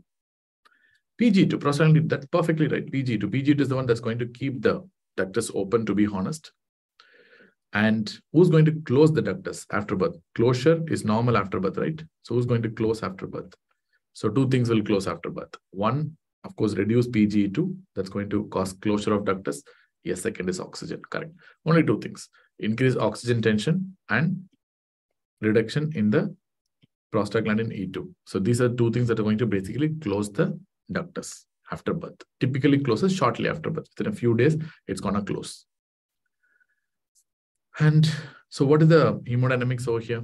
It's pretty simple. And once again, like there's going to be an abnormal communication between aorta and the pulmonary artery that's going to persist even after birth. That's what's called as persistent patent ductus arteriosus.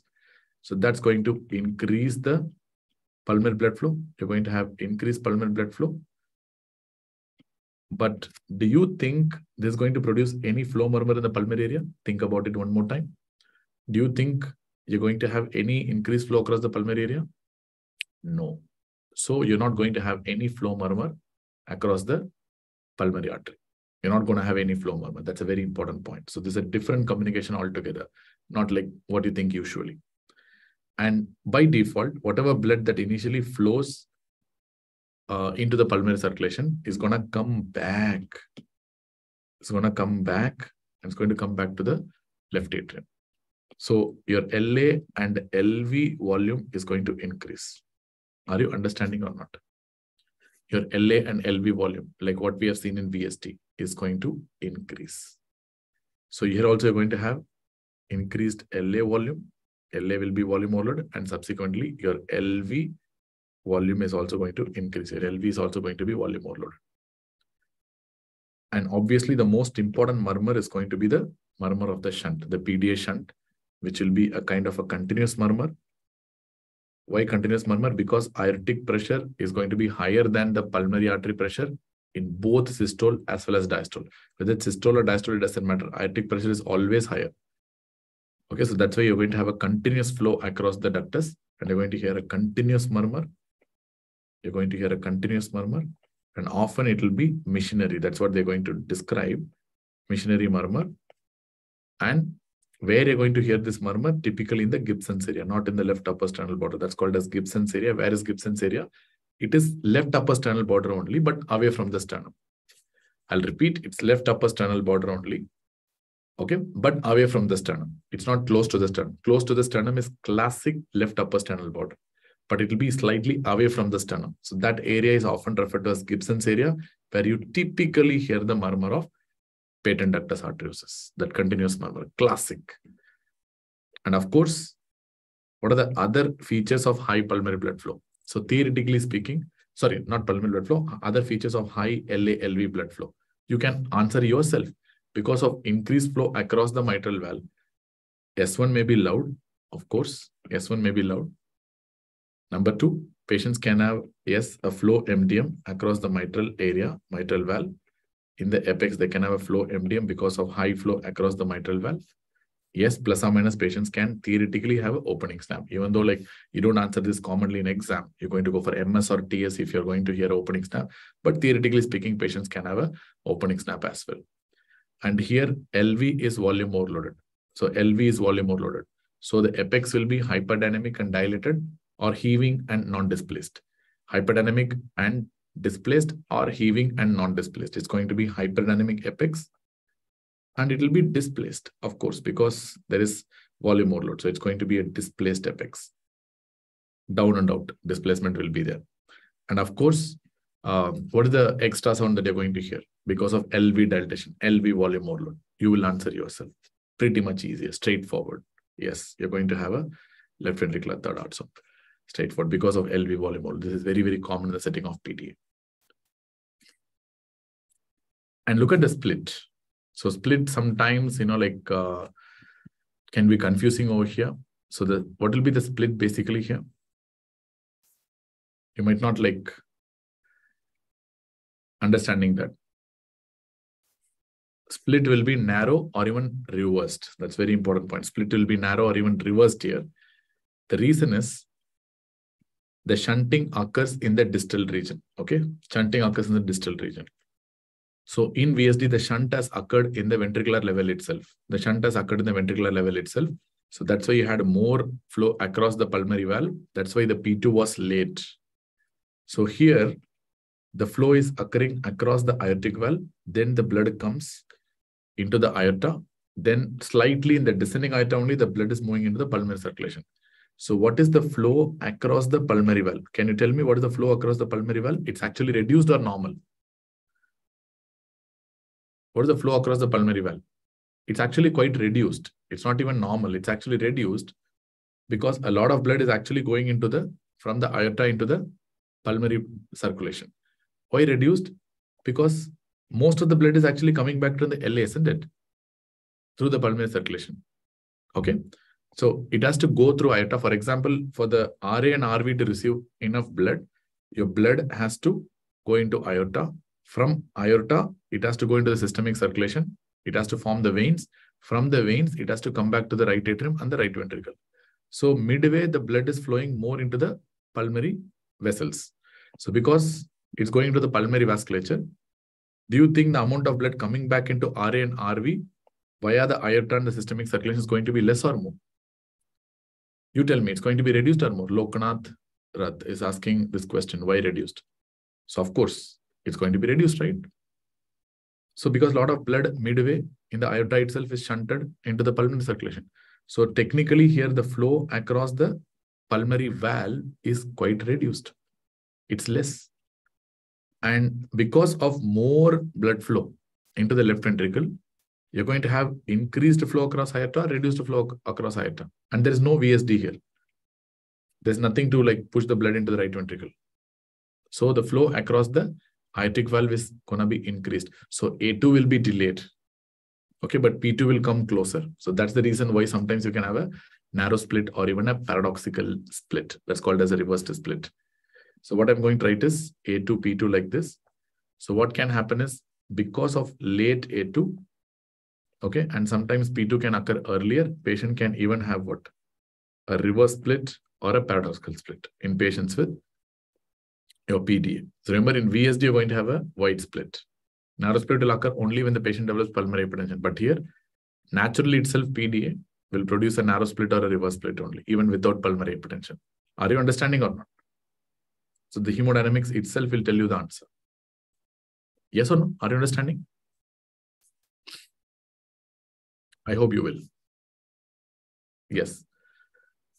So now let us see about the types of PDA. So types means we have preterm children producing PDA and term children having PDA. Which has to be treated urgently? The preterm PDA has to be treated urgently, or the term PDA has to be treated urgently? Both PDAs has to be treated urgently, but term PDAs are more dangerous. Usually that will have some associated congenital malformations. Having a PDA in preterm infants is like quite common.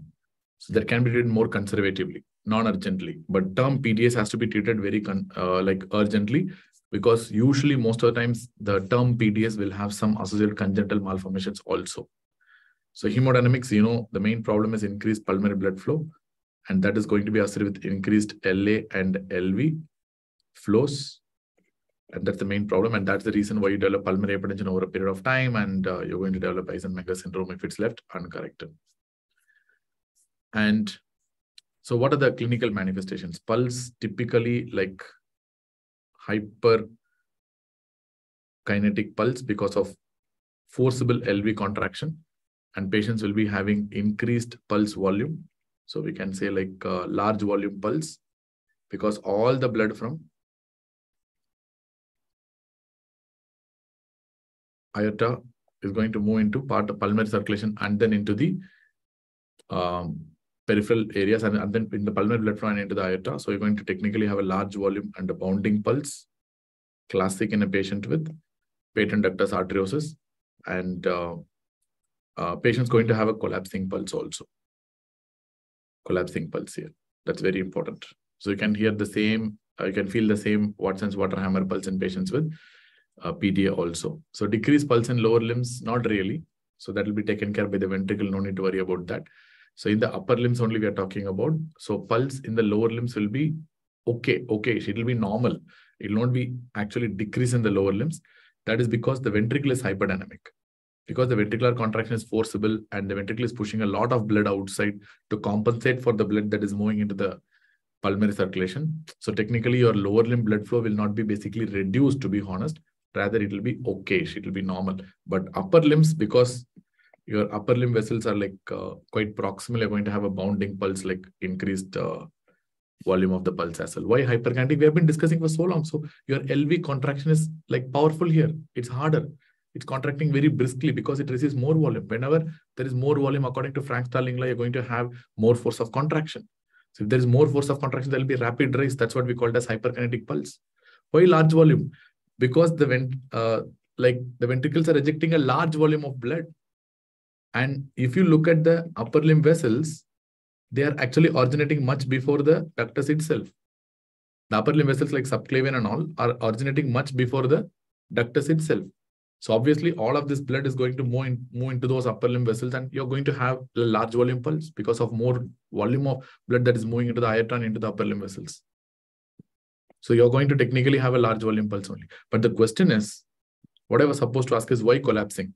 You're going to have a rapid rise and a rapid fall. So that is what we call as collapsing pulse. That is what we call as collapsing pulse, which means you're going to have a rapid fall. So why you're going to have a rapid fall? Like in aortic regurgitation, there is something called as, we studied aortic regurgitation. What do we study? We study something called runoff, right? So there's going to be central runoff and there's going to be peripheral runoff. Peripheral runoff. So what is the reason for central runoff? The blood is not staying in the aorta. Rather, it is moving into the pulmonary circulation via the ductus. So that's why you're going to have central runoff where the blood doesn't stay in the aorta so that the pulse will collapse rapidly. On the other hand, because of like hyperdynamic LV, because of like LV is pounding and thrashing the peripheral vessels like anything because of its hyperdynamicity, you're going to have peripheral vasodilation that's going to reduce the systemic vascular resistance. And this is because of peripheral vasodilatation, like in aortic regurgitation.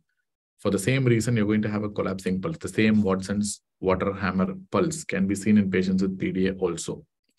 So pulse is going to be like hyperkinetic, large volume, or we can call it as bounding pulse, especially in the upper limb vessels, because upper limb vessels originate much before the ductus.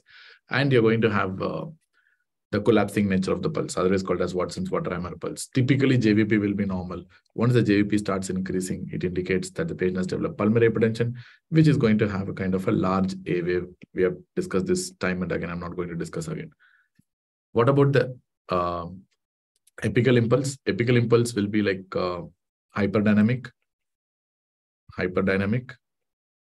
and displaced. We have discussed that already. I'm not going to explain again. It will be a down and out apical impulse, and it will be typically a LV apical impulse because LV will be dilated. And what about S1, S2? Of course, you can have a loud first heart sound because of increased flow across the mitral valve, and patients can have opening snap also, theoretically possible. Practically, it's not important, but theoretically possible. And this is again a mitral opening snap because of increased flow across the mitral valve. And apart from that, patients are going to have a kind of a narrow or a reverse splitting of the second heart sound. Narrow or the reverse splitting of the second heart sound. So of course, once again, if they mention that the patient is having loud P2 or palpable P2, I need to think about pulmonary hypertension. Loud P2 or palpable P2, I need to think about pulmonary hypertension. So S2 normally itself will be narrow split or reverse split in the setting of patent ductus arteriosus. What about the extra sounds? Technically, I should have written extra sounds over here. So sorry for that. I should not have written here, because here we have to talk about only S1 and S2. Okay, so extra sounds in the sense patients can develop opening snap, as I said, theoretically possible, and this is a kind of a mitral opening snap. And very commonly, patients are going to have left ventricular third heart sound. So diffuse cyanosis in the lower limb is just theoretical. No. Once the patient develops Heisenberger, patients can develop differential cyanosis of the lower limb. I'll come back to that. So what is the murmur that you're going to hear? You're going to hear a continuous murmur. LVS3 will be heard better in the apex. We know that. So continuous murmur. So continuous murmur is also called as Gibson's murmur, and it will be typically heard in the Gibson's area. Slowly, once the patient develops Heisenberger syndrome, the murmur will come down and it will disappear. Which component of the murmur will disappear first? If the patient starts developing Heisenberger, diastolic component or systolic component? So initially, you're going to have a continuous murmur, but once the patient starts developing Heisenberger syndrome, which component of the murmur will disappear? Which component of the continuous murmur will disappear? Systolic or diastolic? Obviously, by logic, the diastolic component will disappear first. Then slowly, the systolic component also will disappear. Over time, there will be a complete disappearance of the murmur, and that marks our onset of full-blown Heisenberger physiology and cyanosis. That's it. Somebody is asking about differential cyanosis. Tell me, so look at this diagram. So in case if the shunt reverses, so usual direction of flow is like this, from aorta into the pulmonary artery. But if the shunt reverses, the blood from pulmonary artery, if the shunt reverses, the blood from pulmonary artery is going to go into the aorta. The shunt reverses. It's going to go from pulmonary artery into the aorta. So you think the upper limb vessels will be affected because of this mixing, or selectively the lower limb vessels will be affected because of this mixing? Which group of vessels will be affected? Only selectively lower limb vessels will be affected because of this mixing, right? So it's not the upper limb vessels. So this is what we refer to as something called as differential cyanosis. This is what we call as differential cyanosis. One example of differential cyanosis is PDA with shunt reversal, which means PDA with Eisenmenger syndrome. In PDA with shunt reversal, you're going to have differential cyanosis of the lower limbs alone. You won't have cyanosis of the upper limbs. Are you understanding or not? So why you have a differential cyanosis once the patient develops Eisenmenger syndrome? Yes. So what are the indications for repair? So indications for repair is very, very simple and straightforward here. It depends on whether the patient is a preterm infant or whether the patient is a term infant. If you're dealing with a preterm infant, you're going to opt for more conservative management. So conservative in the sense, like I'm going to use only NSAIDs, either a Brufen or an indomethacin. Basically, the PGE2 is the one that keeps the ductus open. So I'm going to give NSAID. So NSAIDs to reduce the production of PGE2 so that the ductus will close automatically. But this is not given for all the patients. This is given only for those preterm infants who are on mechanical ventilator for at least 1 week. So those who are ventilator dependent. So those preterm infants who are ventilator dependent and those who are on mechanical ventilator for more than 1 week at least, only in those situations I'm going to use like NSAIDs. Otherwise, I can just observe these patients. Automatically, ductus will close over a period of time. In case if I'm dealing with a term child, so there are some specific indications for closure. It has to be treated a little urgently. One of the important indications for closure is LALV enlargement.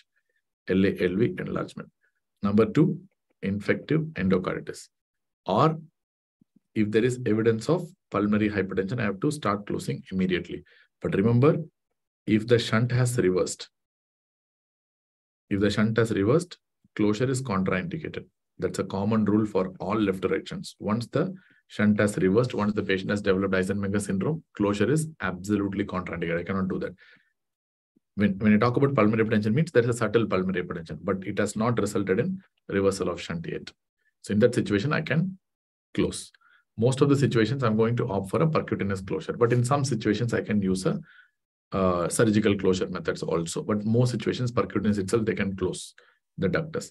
So indications for term infants, LALV enlargement, evidence of infected endocarditis, because PDA is also a condition that has high risk of infected endocarditis because the gradient across aorta and pulmonary artery is very high. So there is a risk of damage to the ductus in that area, and that can get infected, resulting in infected endocarditis. And those who are having evidence of pulmonary hypertension, but the shunt should not be reversed.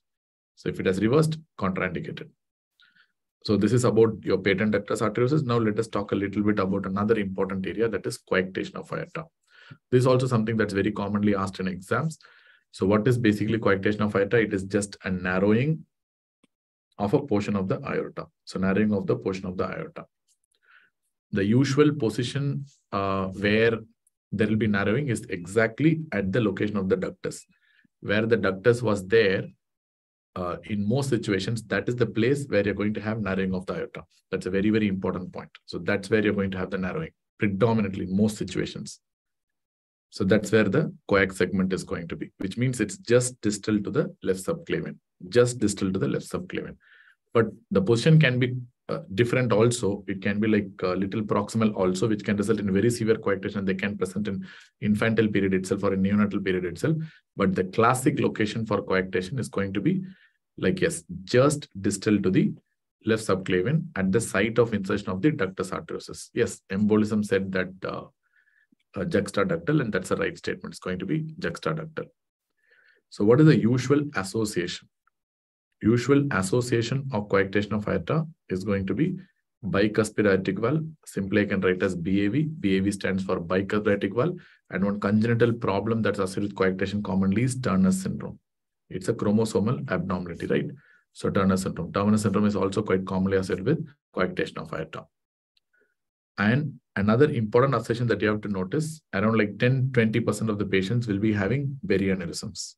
So these patients are at risk of subarachnoid hemorrhage also. Some patients will have associated perianeurysms. So once these rupture, so they can now develop subarachnoid hemorrhage also. This can later on result in subarachnoid hemorrhage. So we have discussed already, whenever there is a narrowing of a portion of any vessel, so of course the velocity is going to increase in that area, but what will happen to proximal pressures? This is proximal, this is distal. So what will happen to the proximal pressures? It will increase or it will decrease? It will increase or decrease? Yeah, obviously proximal pressures will increase. We have discussed it already, and distal pressures are going to decrease. And the difference in pressure is what we are going to call as something called as pressure gradient. We discussed that already. So over time, what happens? This gradient will slowly come down. Why? Because this pressure gradient is going to drive the formation of collaterals. There'll be vessels coming from that proximal segment and distal segment. There'll be vessels. And over time, what happens is the collaterals will start appearing. The collaterals will start appearing. So that is going to push the blood from the high pressure region to a low pressure region. So now you tell me, so once the collaterals develop, the gradient will come down or the gradient will still remain the same? So this collaterals between these high pressure vessels and low pressure vessels are going to push the blood from a region of higher pressure to a region of lower pressure. So once the blood starts flowing from this region to this region, what will happen to the gradient? So that's a very important concept. The collaterals actually are driven by the gradient. The formation of collaterals are driven by the gradient. But once the collaterals are formed, the gradient will slowly come down. Yes, once the collaterals are formed, the gradient will come down. And this collateral flow will be continuous flow or only systolic flow or only diastolic flow. This collateral flow will be a continuous flow or only a systolic flow or a diastolic flow. It's continuous flow. It's not systolic, it's not diastolic, because aorta has a systolic pressure and a diastolic pressure. So the pressure in the proximal segment is going to be more throughout systole and diastole. And the low pressure is going to occur continuously during both systole and diastole. So the collateral flow is basically going to be continuous. It's not systolic, it's not diastolic. That's the reason the murmur of collaterals will be continuous murmur or systolic murmur or diastolic murmur. The murmur of collaterals will be a continuous murmur or systolic murmur or diastolic murmur. Yes, that's correct. The collateral murmur is going to be a continuous murmur. Okay. The flow across the coarctate segment can result in an ejection systolic murmur. The flow across the coarctate segment can be a ejection systolic murmur, but technically you're going to have a continuous murmur across the collaterals. Okay. All right. So this is done. So what are the different types of coarctation that we have? So we have something called as preductal coarctation and we have something called as postductal coarctation.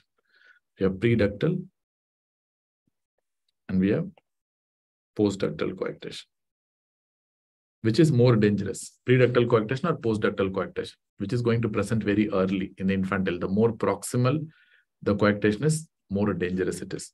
So technically the preductal coarctation will be usually severe and they're going to present early. It's going to have a very early presentation. Neonates itself is going to present with heart failure.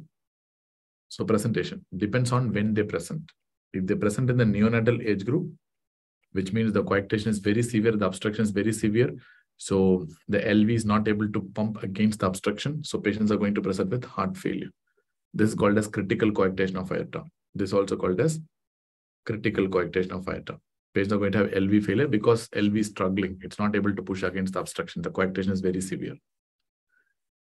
So heart failure will occur when? Once the PDA closes or once the if the PDA is open, heart failure will occur, or once the PDA closes, heart failure will occur.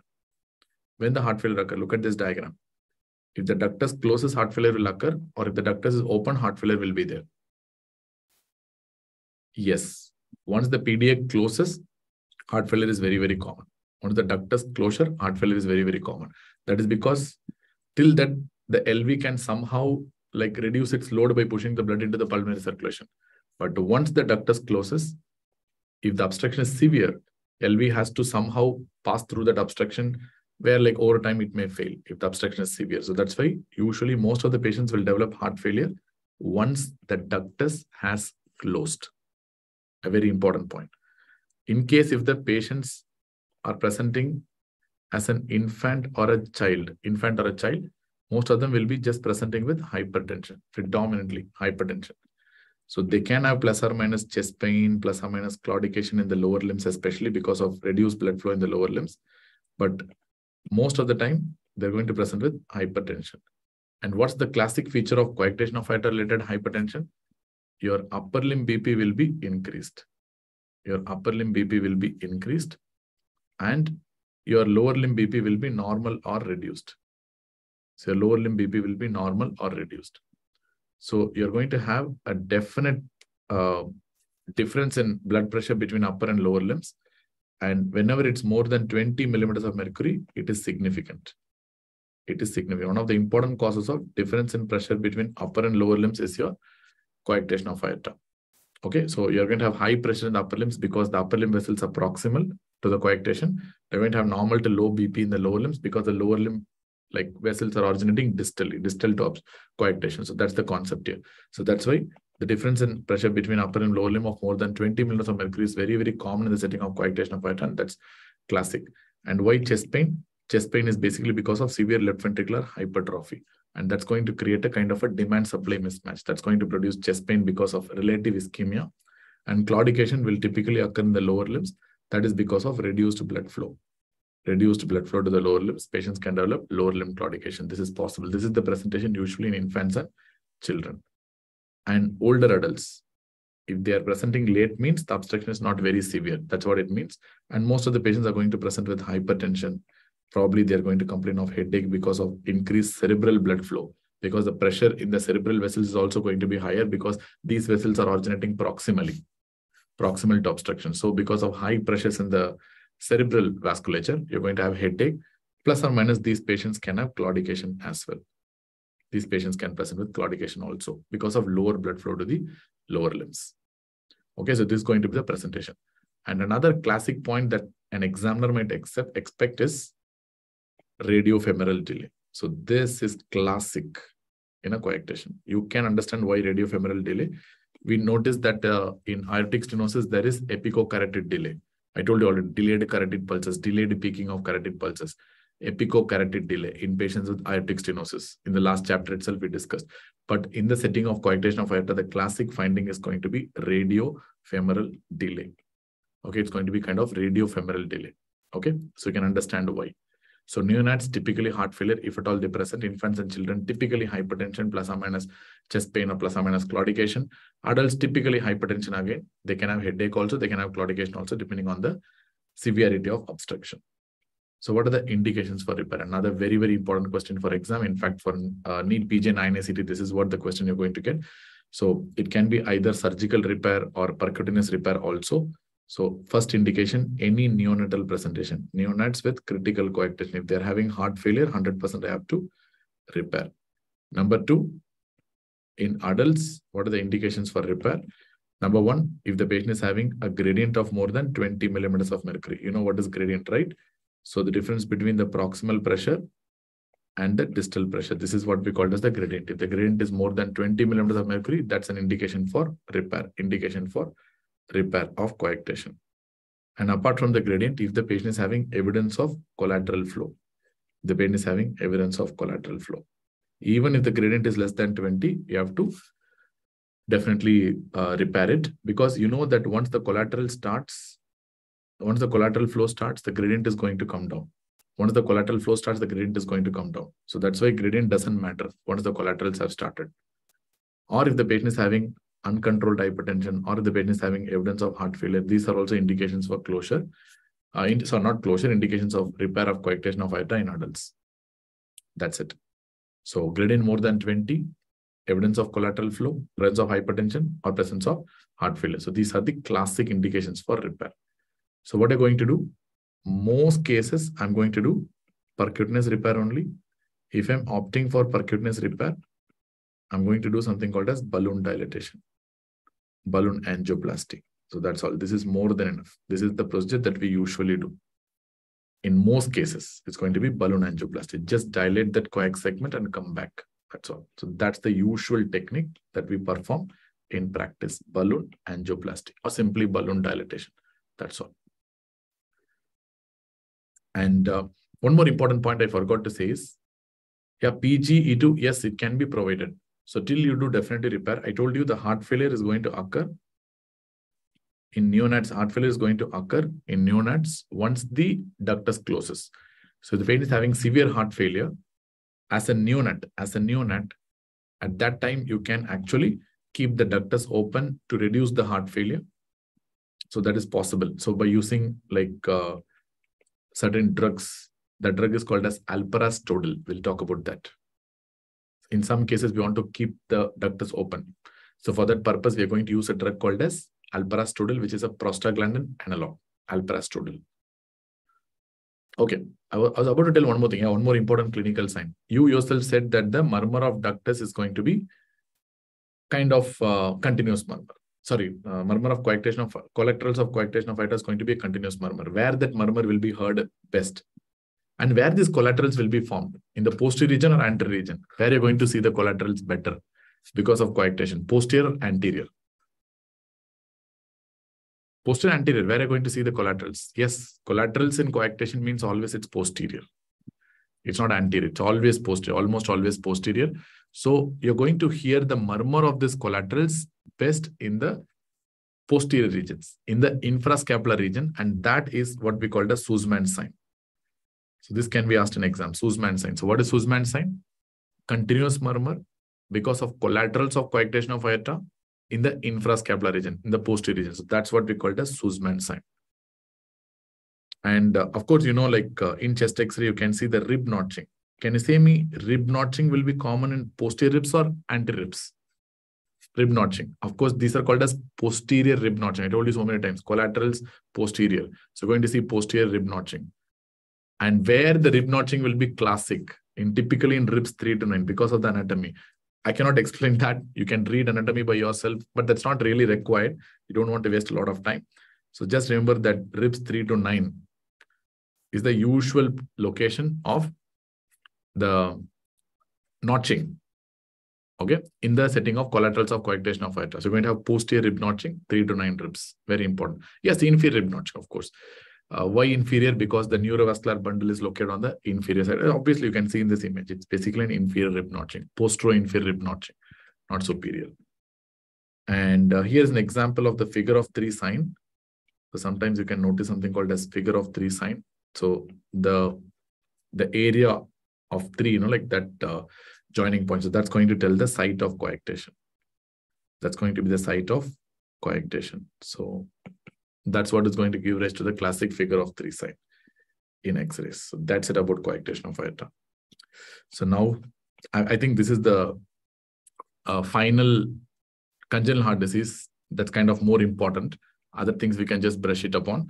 So what we're going to discuss is tetralogy of Fallot. So I told you, TOF is going to come under something called as Fallott's physiology. So Fallott's physiology is different. We know what is Eisenmenger physiology. Now we're going to talk about Fallott's physiology. As I told, anyone with a large VST with a pulmonic stenosis is going to follow Fallott's physiology. That's all. Large VST plus PS, that's enough to follow Fallott's physiology. So technically, what are the components of tetralogy of Fallot? You're going to have, first of all, you have to say it's a large VST. That's the most important component, along with pulmonic stenosis, the most important component again. Along with that, other components are just like reaction to these problems, like right ventricular hypertrophy. That is because of pulmonic stenosis. So what pulmonic stenosis is going to cause? Pulmonic stenosis is going to cause a kind of right ventricular outflow tract obstruction, and that's going to result in RVH because of pressure overload. And yes, you are correct. This pulmonic stenosis will be infundibular pulmonic stenosis.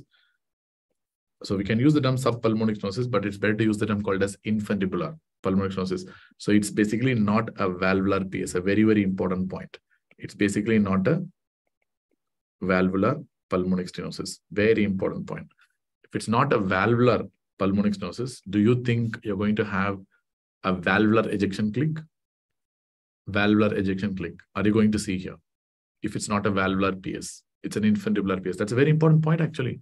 You never hear any ejection click in the setting of pulmonic stenosis due to TOF because it's basically not a valvular PS. It's an infundibular PS. It's subvalvular. It's not valvular. So no valvular ejection click. Very important point. And apart from RVH, some patients can have overriding of aorta as well. Overriding of aorta, where aorta can ride over the right ventricle to some extent.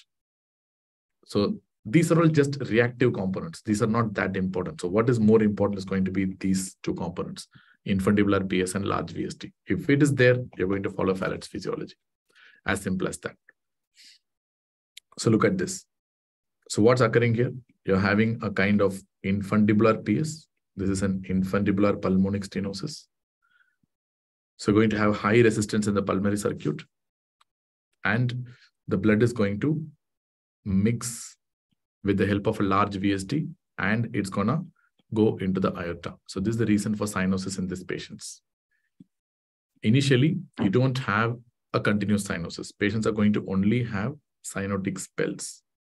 So patients are going to only have episodic cyanosis. So for the first 6 months, first of all, no cyanosis. They don't develop cyanosis in the first 6 months. Can you say why patients don't develop cyanosis in the first 6 months? Patients don't develop cyanosis in the first 3 to 6 months. Can you say why? Can you say why?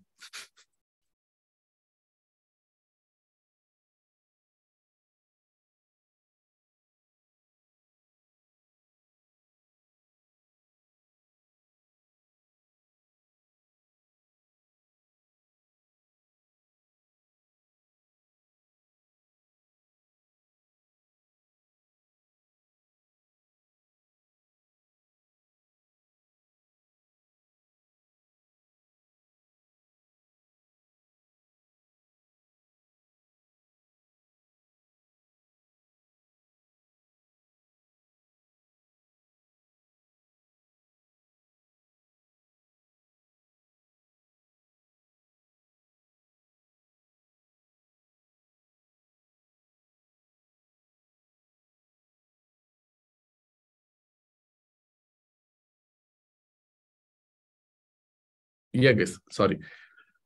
So what we have been talking, so first, you don't have any cyanosis at all. The main reason why we don't have cyanosis is because of the hemoglobin F.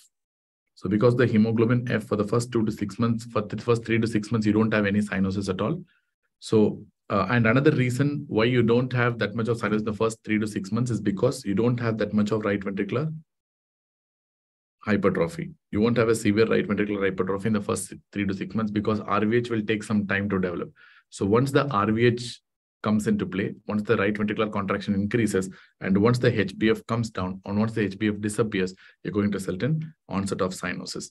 But in the first few years of life, maybe like around 3-4 years, till 3-4 years of time, the patient will have only episodic cyanosis, which is also called as cyanotic spells. Cyanotic spells. And after that, patients will start developing continuous cyanosis. After that, patients will start developing continuous cyanosis. So can you say why the patients are going to have episodic cyanosis or cyanotic spells? Is very simple. So let me draw a circuit over here. So this is an easier one to understand. So let me assume you're having a huge VSD. So this is RV and this is LV. And let me assume you're having a small hypoplastic pulmonary arterial trunk, and there is a severe infundibular pulmonic stenosis, and the pulmonary valves are located at this point, but it doesn't matter, you're having infundibular PS. And you're going to have an overriding of the aorta, which means a portion of the aorta will be overriding the right ventricular wall as well. So with time, you all know that the patients are going to have left ventricular hypertrophy. Over time, they're going to develop right ventricular hypertrophy. Over time, they're going to develop right ventricular hypertrophy because of increased resistance at the right ventricular outflow tract. So because of RVOT obstruction and high resistance at the pulmonary outlet, at the right ventricular outflow tract, they're going to develop right ventricular hypertrophy. So now there's going to be a kind of a balance initially. So only at some points, the mixing will increase. So that's typical Fallott's physiology. So initially what happens is, whenever the pulmonary resistance increases and the systemic resistance decreases, the blood is going to flow more into the aorta and the mixing is going to increase. This is what is going to occur initially.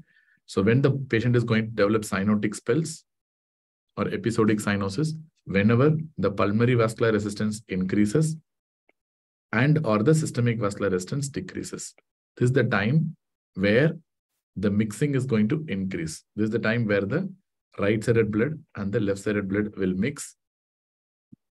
Right-sided blood and left-sided blood will mix across the large VSD, and you're going to result in mixing of the blood and cyanosis. So initially, whenever the pulmonary vascular resistance is low or the systemic vascular resistance is high, you're not going to have mixing. You won't have cyanosis. So that's the reason initial part, they're going to have episodic cyanosis. Once the stenosis becomes very severe and fixed, and once the RVH becomes too bad, there'll be continuous mixing. After that, you will result in continuous cyanosis only. So can you tell me what are the conditions that are going to increase the pulmonary vascular resistance and are probably that's going to decrease the systemic vascular resistance so that you're going to end up with cyanosis? What's going to be the triggering event? We call it as cyanotic spells, or sometimes they tend to call these cyanotic spells as TED spells also. Can you tell me? So what is the reason for increased pulmonary vascular resistance and decreased systemic vascular resistance?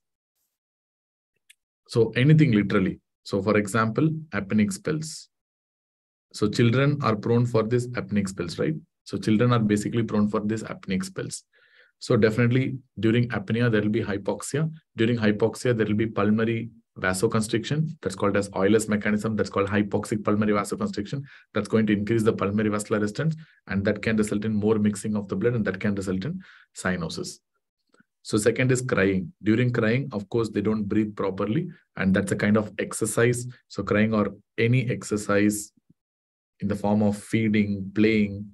So these are all things that can increase the pulmonary vascular resistance, and at the same time, they can reduce the systemic vascular resistance. Because of that, you can result in cyanosis. So these are the triggers for cyanosis: apneic spells, crying, any form of exercise like feeding, playing. So this can actually reduce SVR and increase PVR simultaneously, so that you will result in more mixing and more blood flowing into the aorta, resulting in development of cyanosis. Are you understanding this diagram?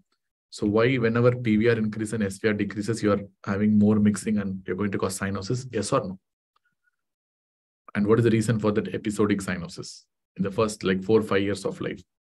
So after that, once the pulmonary stenosis becomes fixed and once the RVH becomes very severe, the mixing will become continuous, and after that you will start developing continuous cyanosis. That's all. As simple as that.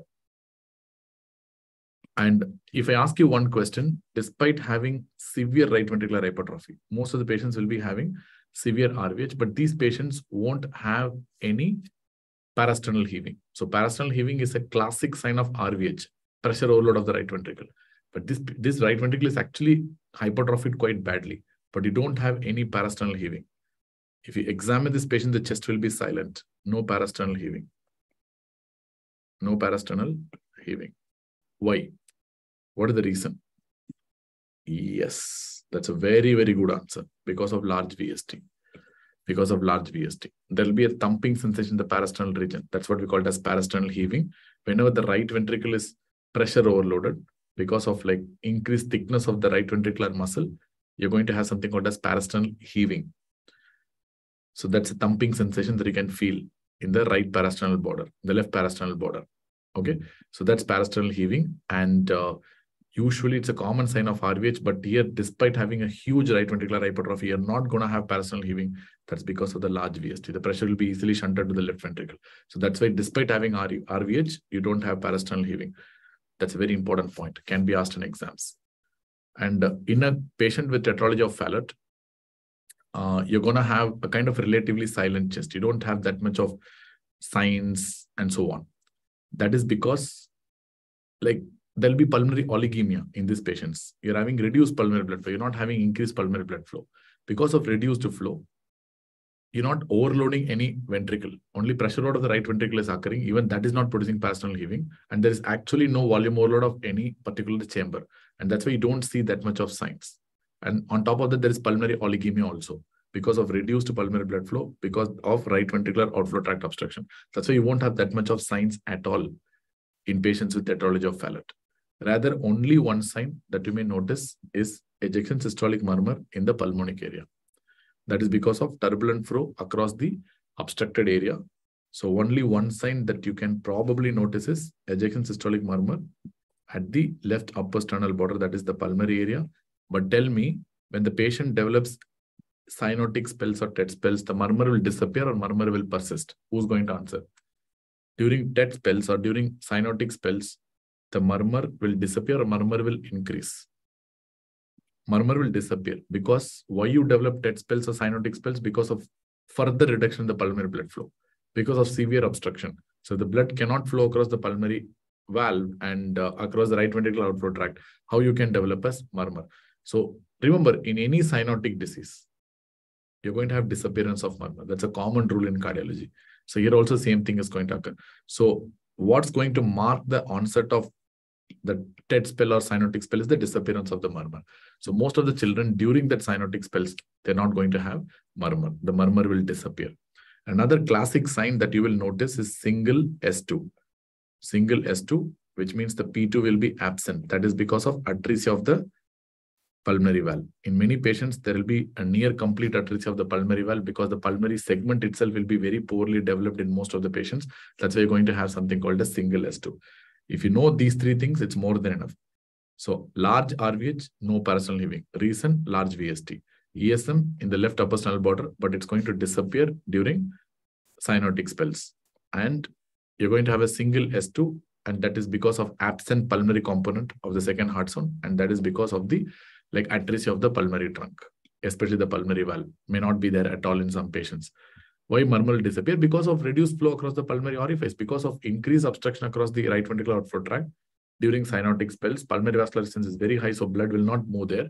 Rather, it's going to mix and move into the aorta, causing cyanosis. So blood flow across the aorta is more, but rather the blood flow across the pulmonary valve is reducing even further. So that's why the murmur will come down until disappear during cyanotic spells and TED spells. So when it comes to workup, so in chest X-ray, what you're going to notice is a boot-shaped heart, and that is because of RVH, upturned apex. Everyone knows that. You would have been studying for quite a long time. So this is because of severe right ventricular hypertrophy, upturned apex. And ECG, of course, is going to show a right ventricular hypertrophy plus or minus a right bundle branch block. So that's what we're going to see in ECG. This is non-specific finding. And how will you manage? So remember, in exam, most of the time, they're going to ask about the management of the cyanotic spells. They're going to ask about the management of cyanotic spells or probably the TED spells. That's what they're going to ask. So remember, the reason for cyanosis in TOF in the initial phase, that there is episodic cyanosis, is increased pulmonary vascular resistance and or a combination of reduced systemic vascular resistance. So we are planning to reduce the pulmonary vascular resistance and increase systemic vascular resistance. So we are preferentially moving the blood to pulmonary vasculature. So if you look at this diagram, you can understand if you increase the systemic vascular resistance and if you reduce the pulmonary vascular resistance, you can make the blood move towards the pulmonary circulation. That's going to relieve the cyanosis. So we are going to follow something called a stepwise protocol. In the first step, in the step 1, I'm going to ask the child to adopt a knee chest position. Knee chest position. This is a kind of a squatting equivalent. So in this position, what I'm going to do is I'm going to increase the systemic vascular resistance. Plus at the same time, I can give oxygen. If I relieve hypoxia, that's going to reduce the pulmonary vascular resistance because hypoxia will cause pulmonary vasoconstriction and giving oxygen will cause pulmonary vasodilation. So it's going to reduce the pulmonary vascular resistance. In the step 2, if the patient is still not recovering properly, then I can use something called as IV morphine, which is a pulmonary venodilator. So it can reduce pulmonary vascular resistance. Plus I can use a IV fluid bolus also to improve the pulmonary blood flow. To improve the pulmonary blood flow, I can use a IV fluid bolus. In the step 3, I can give IV beta blocker. IV beta blocker, typically I'm going to use propranolol. So IV beta blocker can increase the systemic vascular resistance because if you give propranolol, it has 2 effects. So the beta-2 property, beta-2 is going to vasodilate the systemic vasculature. If I block beta-2 with propranolol, it's a non-selective beta blocker. I can cause slight bit of vasoconstriction, so it's going to increase systemic vascular resistance. On top of that, the beta-1 is once I block, I'm going to reduce the inotropicity. So which means I'm going to reduce the force of contraction of right ventricle, which is very, very important for causing cyanosis in such situations. So if I cause reduced inotropicity, reduced contraction of the right ventricle, the amount of blood flowing into the aorta will come down so that the cyanosis will relieve. And at the same time, IV morphine as well as IV beta blockers can also relieve infundibular spasm to some extent. can also relieve infundibular spasm to some extent. That's the reason why we are using these drugs. Plus, often people tend to use phenylephrine also, IV phenylephrine also, which is basically an alpha agonist. Because it's an alpha agonist, it's going to increase the systemic vascular resistance. Because of that, my blood will stop moving into the aortic orifice. Rather, it starts preferentially moving towards the pulmonary area so that I can improve the pulmonary blood flow, thereby relieving the cyanosis. If still the patient is suffering from severe cyanosis, cyanosis is not getting relieved, in the step 4, I can try palliative shunting.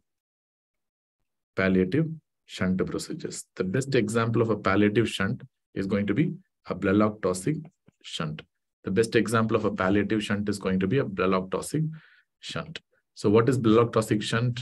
Like Blalock-Taussig shunt is where we are going to divert the right or left subclavian artery blood into the right or left pulmonary artery blood. That is Blalock-Taussig shunt. So look at this one. So what is Blalock-Taussig shunt? So if I make a shunt between maybe a left subclavian with the left pulmonary or right subclavian with right pulmonary. So what I'm doing, I am actually shunting the blood from systemic circulation into the pulmonary circulation so that I'm increasing the pulmonary blood flow. This is what we called as Blalock-Taussig shunt. It can be done like a kind of end-to-end like connection surgically, or you can use an artificial shunt also. If you use an artificial shunt, that's called as modified Blalock-Taussig shunt. So basically, these shunt procedures tend to increase the pulmonary blood flow. So once you increase the pulmonary blood flow, you're going to reduce the cyanosis. You're going to relieve the cyanosis. That is the overall idea of these shunt procedures. So this is an example that is called as Blalock-Taussig shunt. And we have other shunts also. Like for example, we have something called as Rastelli shunt, which is what is commonly used in the modern practice. Rastelli shunt. So what is Rastelli shunt? So Rastelli shunt is going to connect the right ventricle to the main pulmonary artery directly. So we're going to use a shunt that's going to connect the right ventricle to the main pulmonary artery directly. Right ventricle to the main pulmonary artery. So which means I'm going to bypass the infundibular PS, bypass the right ventricular outflow tract obstruction. Remember, Olive, we are talking about emergency situations. Here the child is dying because of cyanosis. And I cannot do like kind of a major surgery like VSD repair at that point of time. I need something urgent, some palliative surgery so that the child survives at that point of time. So I cannot do like a major surgery. VSD repair is a major surgery. Here the VSD is huge. It's a very large VSD. So it's very difficult to like do at this point of time. It's a kind of a definitive surgery. So what I'm trying to do with the Rastelli shunt. So this is a Rastelli shunt. So what I'm going to do in Rastelli shunt, I'm going to shunt the blood from right ventricle directly into the main pulmonary artery so that I'm bypassing the shunt, bypassing the right ventricular outflow tract obstruction and pushing the blood into the pulmonary circulation so that my pulmonary blood flow increases and my cyanosis is relieved. So this is what we called as Rastelli shunt. So step 4 is basically palliative shunt. So I can try Blalock-Taussig or modified Blalock-Taussig or probably even Rastelli shunt, whichever you feel is comfortable or whichever the surgeon feels comfortable with it. Okay, but the definitive repair has to be performed. Definitive repair. So whatever we have discussed are palliative shunts only. They're not definitive treatment. So definitive repair has to be done. So definitive repair should be done ideally at 3 to 6 months of age. Typically, ideal time where we do the definitive repair is at 3 to 6 months of age. The earlier is better. And what we currently do is something called complete primary repair. Complete primary repair is what we are going to do. We are going to repair the infundibular PS and we are going to completely close off the VSD also. That's what we call it as complete primary repair. So there are plenty of shunts. That's why I'm saying like these shunts are very low yielding areas for exams. This is not the only shunt. We have so many shunts with respect to TOF. So, but they're not very high yielding to be honest. So not very important. And look at this one. So this is a classic example of a boot-shaped heart. It's a boot-shaped heart, and that is because of a severe right ventricular hypertrophy, where you're going to have kind of an upturned apex. That's classic of RVH. So you're going to have that typical boot-shaped heart. So let me repeat the protocol for like treating cyanotic spells or TET spells. Step 1, knee chest position oxygen. Step 2, IV morphine, IV fluids. Step 3, IV beta blockers and phenylephrine. Step 4, if it's still not responding, you're going to go for like palliative shunts at that point of time. But in case if you're planning for a definitive repair where you have to relieve the infundibular stenosis, Plus, at the same time, you have to like close off the VSD also. It should be done ideally at 3 to 6 months. And currently, we don't do any staged procedures. We are going to do something called as a complete primary repair. Now, coming to other like important like cyanotic congenital heart diseases like TGA. There are two forms of TGA. So that is called as DTGA, and second one is called as LTGA. So first, let me talk about DTGA. DTGA is a classic form of TGA. I think everybody knows what are palliative shunts. Palliative shunts means it's a temporary palliative procedure. At that point of time, I have to relieve the cyanosis. I'm asking, what are palliative shunts? These are palliative procedures. At that point, I need to save the life of the child. So that's my primary aim. So how can I save the life of the child? Just by increasing the pulmonary blood flow. So I have to do some emergency procedure, not definitive repair, emergency procedure, so that my pulmonary blood flow is increased at that point of time so that the child is surviving. Later on, maybe like once the child is better, once the child's health is good, maybe I can perform a definitive repair. Right now, my idea is to save the life. That's why it's called as palliative shunt. Just do some shunt, increase the blood flow to the pulmonary circulation. That's all. Yes, absolutely. Blood toxic shunt is a palliative procedure. It's not a definitive procedure. Definitive repair means you have to close the VSD and you have to relieve the infundibular PS also. Both has to be done. So then only you can say that the repair is complete. Here we are just shunting and diverting the blood towards the pulmonary circulation. So that's basically palliative shunt. So what is DTGA? So here you can have you can see something called as DTGA or dextro-TGA. So where basically the arteries are reversed. You can notice that aorta is coming from the right ventricle and pulmonary artery is coming from the left ventricle. So what is mandatory here? Can you tell me? So in a TGA, if the patient wants to survive, what is mandatory? So you can assume that yes, PDA is mandatory, or most of the patients will be having a large VSD. So trust me, most of the patients will be having a large VSD. More than PDA, they will have a large VSD. And that is mandatory, even though it's not mentioned here in this diagram, but most of the patients will be having large VSD because mixing should happen. So if you don't have a VSD or a PDA, this is incompatible with life. So imagine the blood is moving, let us assume from right atrium into the aorta, right atrium, right ventricle into aorta. From aorta, it's going to enter systemic circulation. And from systemic circulation, the blood is going to come back via SVC and IVC into the right atrium, and then into right ventricle, and then into aorta, and then into systemic circulation, and then comes back. So it becomes unidirectional circuit. It is no longer a bidirectional circuit. And look at what's happening here. The blood is coming from LA to LV, from there to pulmonary artery. The blood is already oxygenated. That blood is again going into the lungs, and then coming back into the left atrium via pulmonary veins, and then LV, this blood is oxygenated. Again, the same oxygenated blood is going to the pulmonary circulation. So it's a unidirectional circuit. So the left-sided blood doesn't go to the other side at all, and the right-sided blood doesn't go to the other side at all.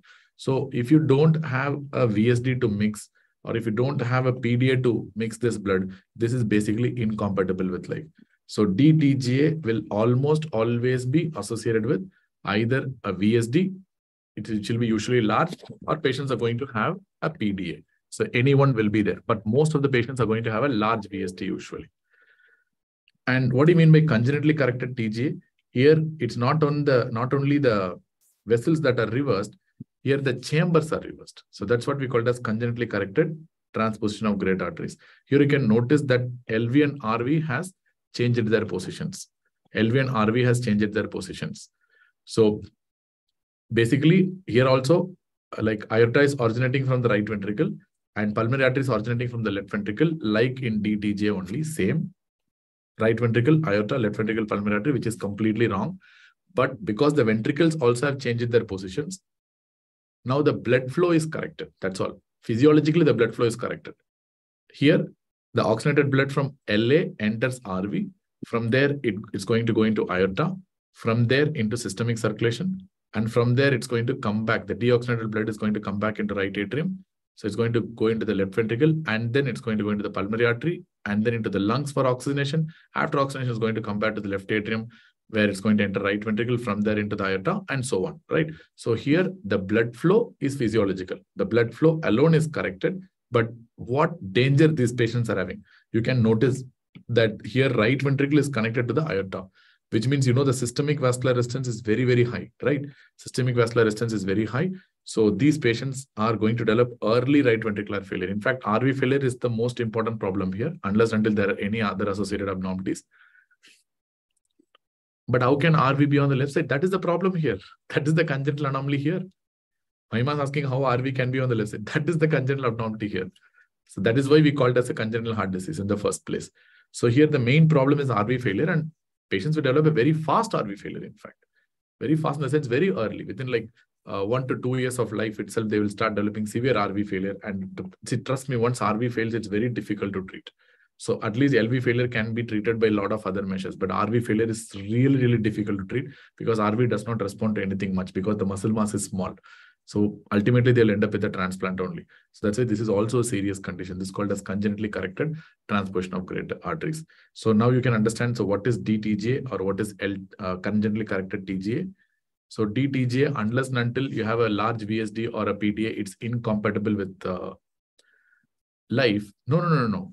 So if it's on the left side, it's not. Maima's asking if it's on the left side, it must be LV. No. It's not like that. So the morphology is important. So we know what is the morphology of left ventricle and what is the morphology of the right ventricle, and what's the nature of contraction. Different walls are there. For example, left ventricle has anterior wall, posterior wall, septal wall, inferior wall, but right ventricle has only free wall. So there are so many things that we can make use of it. It's not like what do you think? If it's left side, it means only left ventricle. The morphology has to be assessed.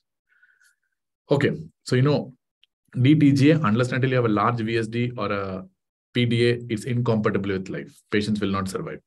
But CCTGA, the main problem is going to be right ventricular failure. So what's going to be the treatment? So treatment is going to be arterial switch or it is atrial switch. Anyone can be done. Either arterial switch or atrial switch. Previously, they have been doing something called as atrial switch. Previously, till 1990s, they have been performing something called as atrial switch, that is called as sending procedure, or otherwise called as mustard procedure, sending procedure or mustard procedure. So what they tend to do is they just tend to switch the atrium. So the LA to the right side and RA to the left side. Okay, so if they do that, now things will correct. So once the atrium is switched, things would have been corrected. But the problem is still in that flow will be corrected, but RV is still attached to aorta. So, aorta is going to have high systemic vascular resistance. So RV will ultimately fail. So the problem with sending or mustard procedure, where they're going to do atrial switch alone, is going to correct the hemodynamics. But the problem is this has a high risk of right ventricular failure.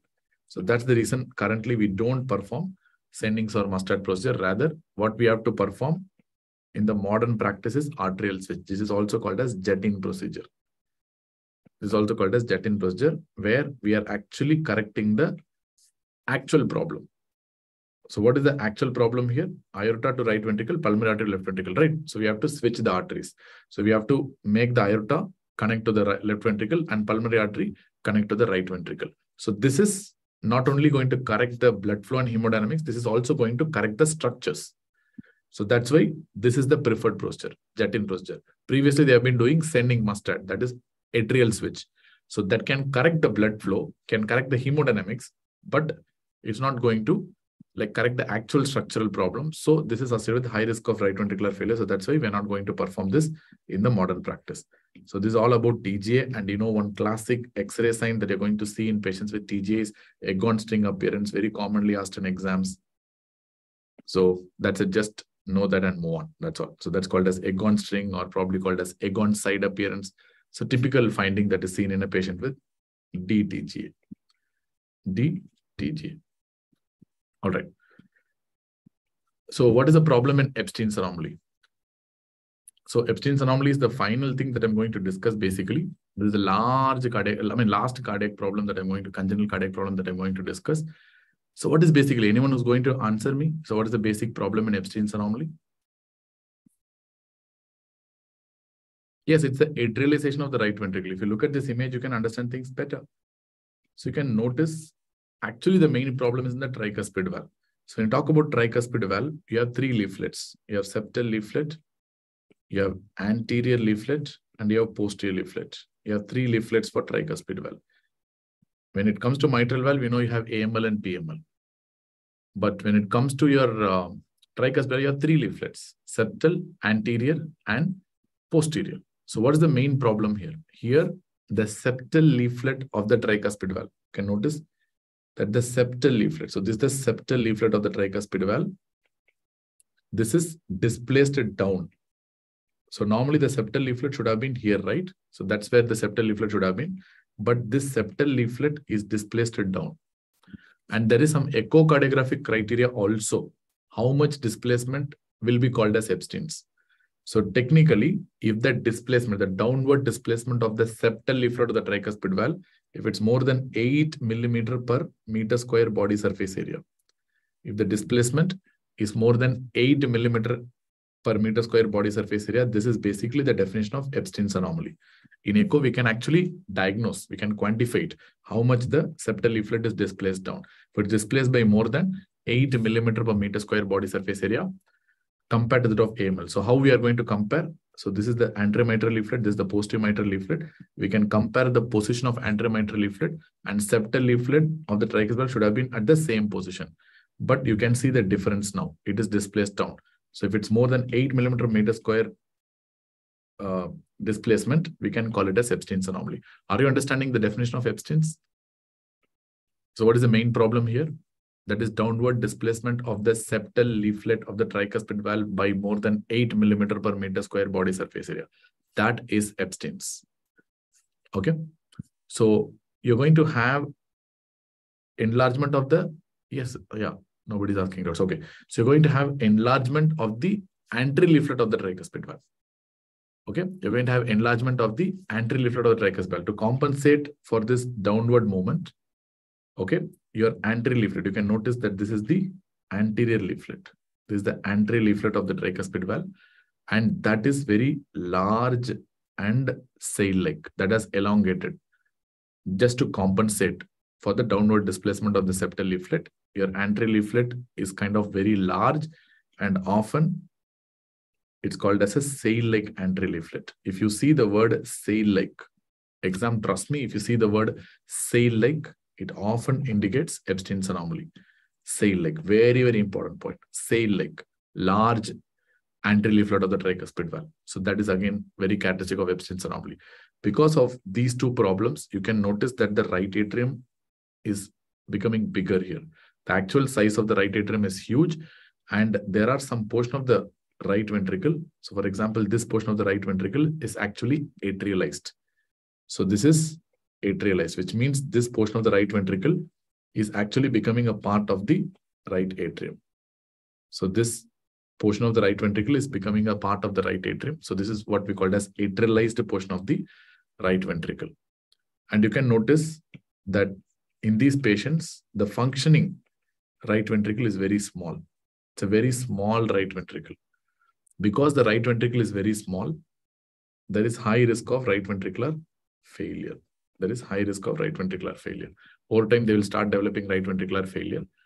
And most of these patients with abstinence will be having a large ASD also. Most of these patients will be having a large ASD also. Through this ASD, the blood will flow into the left atrium, and this is a kind of a right to left shunt. And that's the reason patients can also develop cyanosis. Remember, whether the patient will have cyanosis or not, whether the patient will have right ventricular failure or not, will be determined by the size of the right ventricle. If the right ventricle is of decent size, then they may have only a very subtle problem. They may not have that much of cyanosis. They may not have that much of right ventricular failure. But smaller the right ventricle is, larger the problems are going to be. You're going to have more and more cyanosis and more risk of right ventricular failure. And because the leaflets are quite abnormal, there will be TR. Invariably, every single patient will be having associated tricuspid regurgitation for sure. And this TR is going to dilate the right atrium even more and more. And they're going to have a huge right atrium. These patients tend to have like very, very large right atrium, and RV will be very small. And that is going to result in a classic box-shaped heart in the X-rays. That's called as box-shaped heart. And to be honest, whatever you're seeing in this X-ray is basically the right atrium. And you know, this is the right atrial border, and you can see how big the right atrial border is. And to be honest, the entire thing that you're seeing here is the right atrium. So huge right atrium, small right ventricle, downward displacement of the septal leaflet of the tricuspid valve, and sail-like large anterior leaflet of the tricuspid valve. TR invariable, huge right atrium. Most patients are going to have atrial septal defect, and that's it. So this is classic abstinence. And whether you develop cyanosis and right ventricular failure or not is like completely dependent on the size of the right ventricle. The right ventricle, as I said, is of decent size. Then probably like you're going to like not develop cyanosis that frequently and not develop right ventricular failure that easily. But the smaller the right ventricle is, more is going to be the problem. How is going to be the pulmonary blood flow? So it's a condition that's going to be associated with lower pulmonary blood flow. We discussed already, right? So in most of the cyanotic congenital heart disease, the pulmonary blood flow is going to be low. So where is that? Yeah, we discussed, no? So low pulmonary blood flow, LV dominant, Epstein's, because RV is very small here. That's why it's LV dominant. In the very first slide, we have discussed the pulmonary blood flow is going to be low. Okay, so no need to discuss about that, right? So trivial tricuspid normal or not? Actually, it's normal. Trivial TR can be seen in old age itself. As you age, like trivial TR is quite normal. So that's not abnormal. Maybe you would have seen in some echo. That's why you're asking. Okay. Another interesting point about Epstein's anomaly is the fact that most patients will be having WPW syndrome. WPW syndrome. I used to tell this as a kind of like stereotypical question exam. Whenever the patient is having severe right atrial enlargement, and if you have WPW syndrome, and if the patient is a child, it's equal to Epstein unless proved otherwise. It's basically Epstein unless proved otherwise. If the patient is having right atrial enlargement, huge RAE, along with Wolff-Parkinson-White syndrome, it is equal to Epstein's unless proved otherwise. And the important thing about this WPW and Epstein's is the fact that the patient is going to have multiple circuits. And it's very difficult to treat. Very difficult to treat. Multiple circuits, very difficult to treat. Not easy. So let me repeat, what are the characteristic features? Downward displacement of septal leaflet of tricuspid valve. Large side-like anterior leaflet of tricuspid valve. Atrialization of right ventricle. Huge right atrium. Small right ventricle. So RV will be small, and it's a LV dominant problem because of that, because RV is very small. And patients are going to have TR invariably, there's no doubt, because there is a valve abnormality. And TR will worsen the right atrial enlargement, and most patients will have an ASD, and that's going to mix the blood from RA to LA, so that you're going to result in cyanosis often. And patients are at risk of right ventricular failure because the RV is small, and on top of that, you're going to have Wolff-Parkinson-White syndrome. Very commonly, multiple circuits, difficult to treat, and you're going to have a box-shaped heart because of right atrial enlargement. Are you understanding? Clear? About Epstein's, and I mean, of course, the last but not the least, everyone's favorite, that Epstein's lithium during antenatal period. So, I mean, UG students will be, of course, knowing this point, but this is the most trivial point because everyone knows it. And that's not a very important point, though. So, lithium in the antenatal period, if they take up, I mean, if the mother takes up lithium, so it can result in Epstein's anomaly. So, here is an example of an ECG in a patient with Epstein's anomaly. What you're noticing here in lead 2, you can notice one thing, that the patient is having a huge P wave. This is a very tall P wave. So whenever you see tall P wave in lead 2 like this, that is a sign of what? Right atrial enlargement. You know that, right? And you can notice that this patient's P wave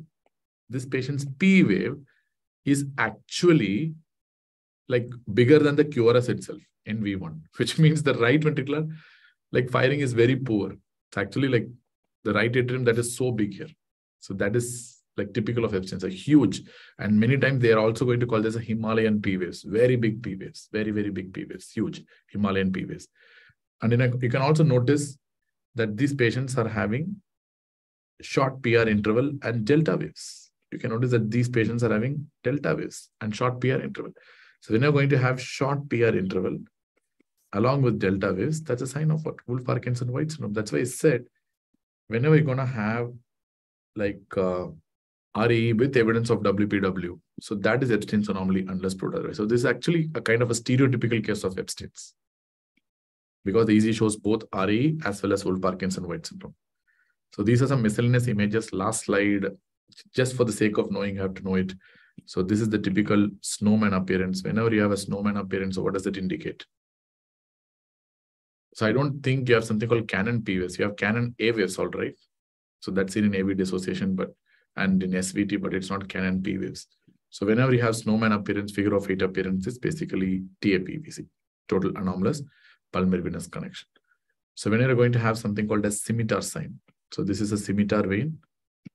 And if you're going to have something like the scimitar sign, that indicates what? It's a type of TAPVC, that is partial anomalous pulmonary venous connection. That's a scimitar sign. And this is an example of a gooseneck deformity. Gooseneck deformity. So this is the gooseneck. So there's a gooseneck deformity. When I see gooseneck deformity like this, so it's usually a sign of AV cushion defect. Gooseneck deformity, AV cushion defect. So boot-shaped heart, tetralogy of Fallot, and egg-on-side, egg-on-string appearance, DTGA. Snowman appearance, figure of 8 appearance, TAPVC. Scimitar sign, TAPVC. Gooseneck deformity, AV cushion defect. These are very stereotypical questions. Lithium, Epstein's anomaly. So like these are the stereotypical questions, very commonly asked in FMG level exams or probably in basic level NEET exams, but nevertheless. So I think you have known everything about the important congenital heart disease. It's a huge area.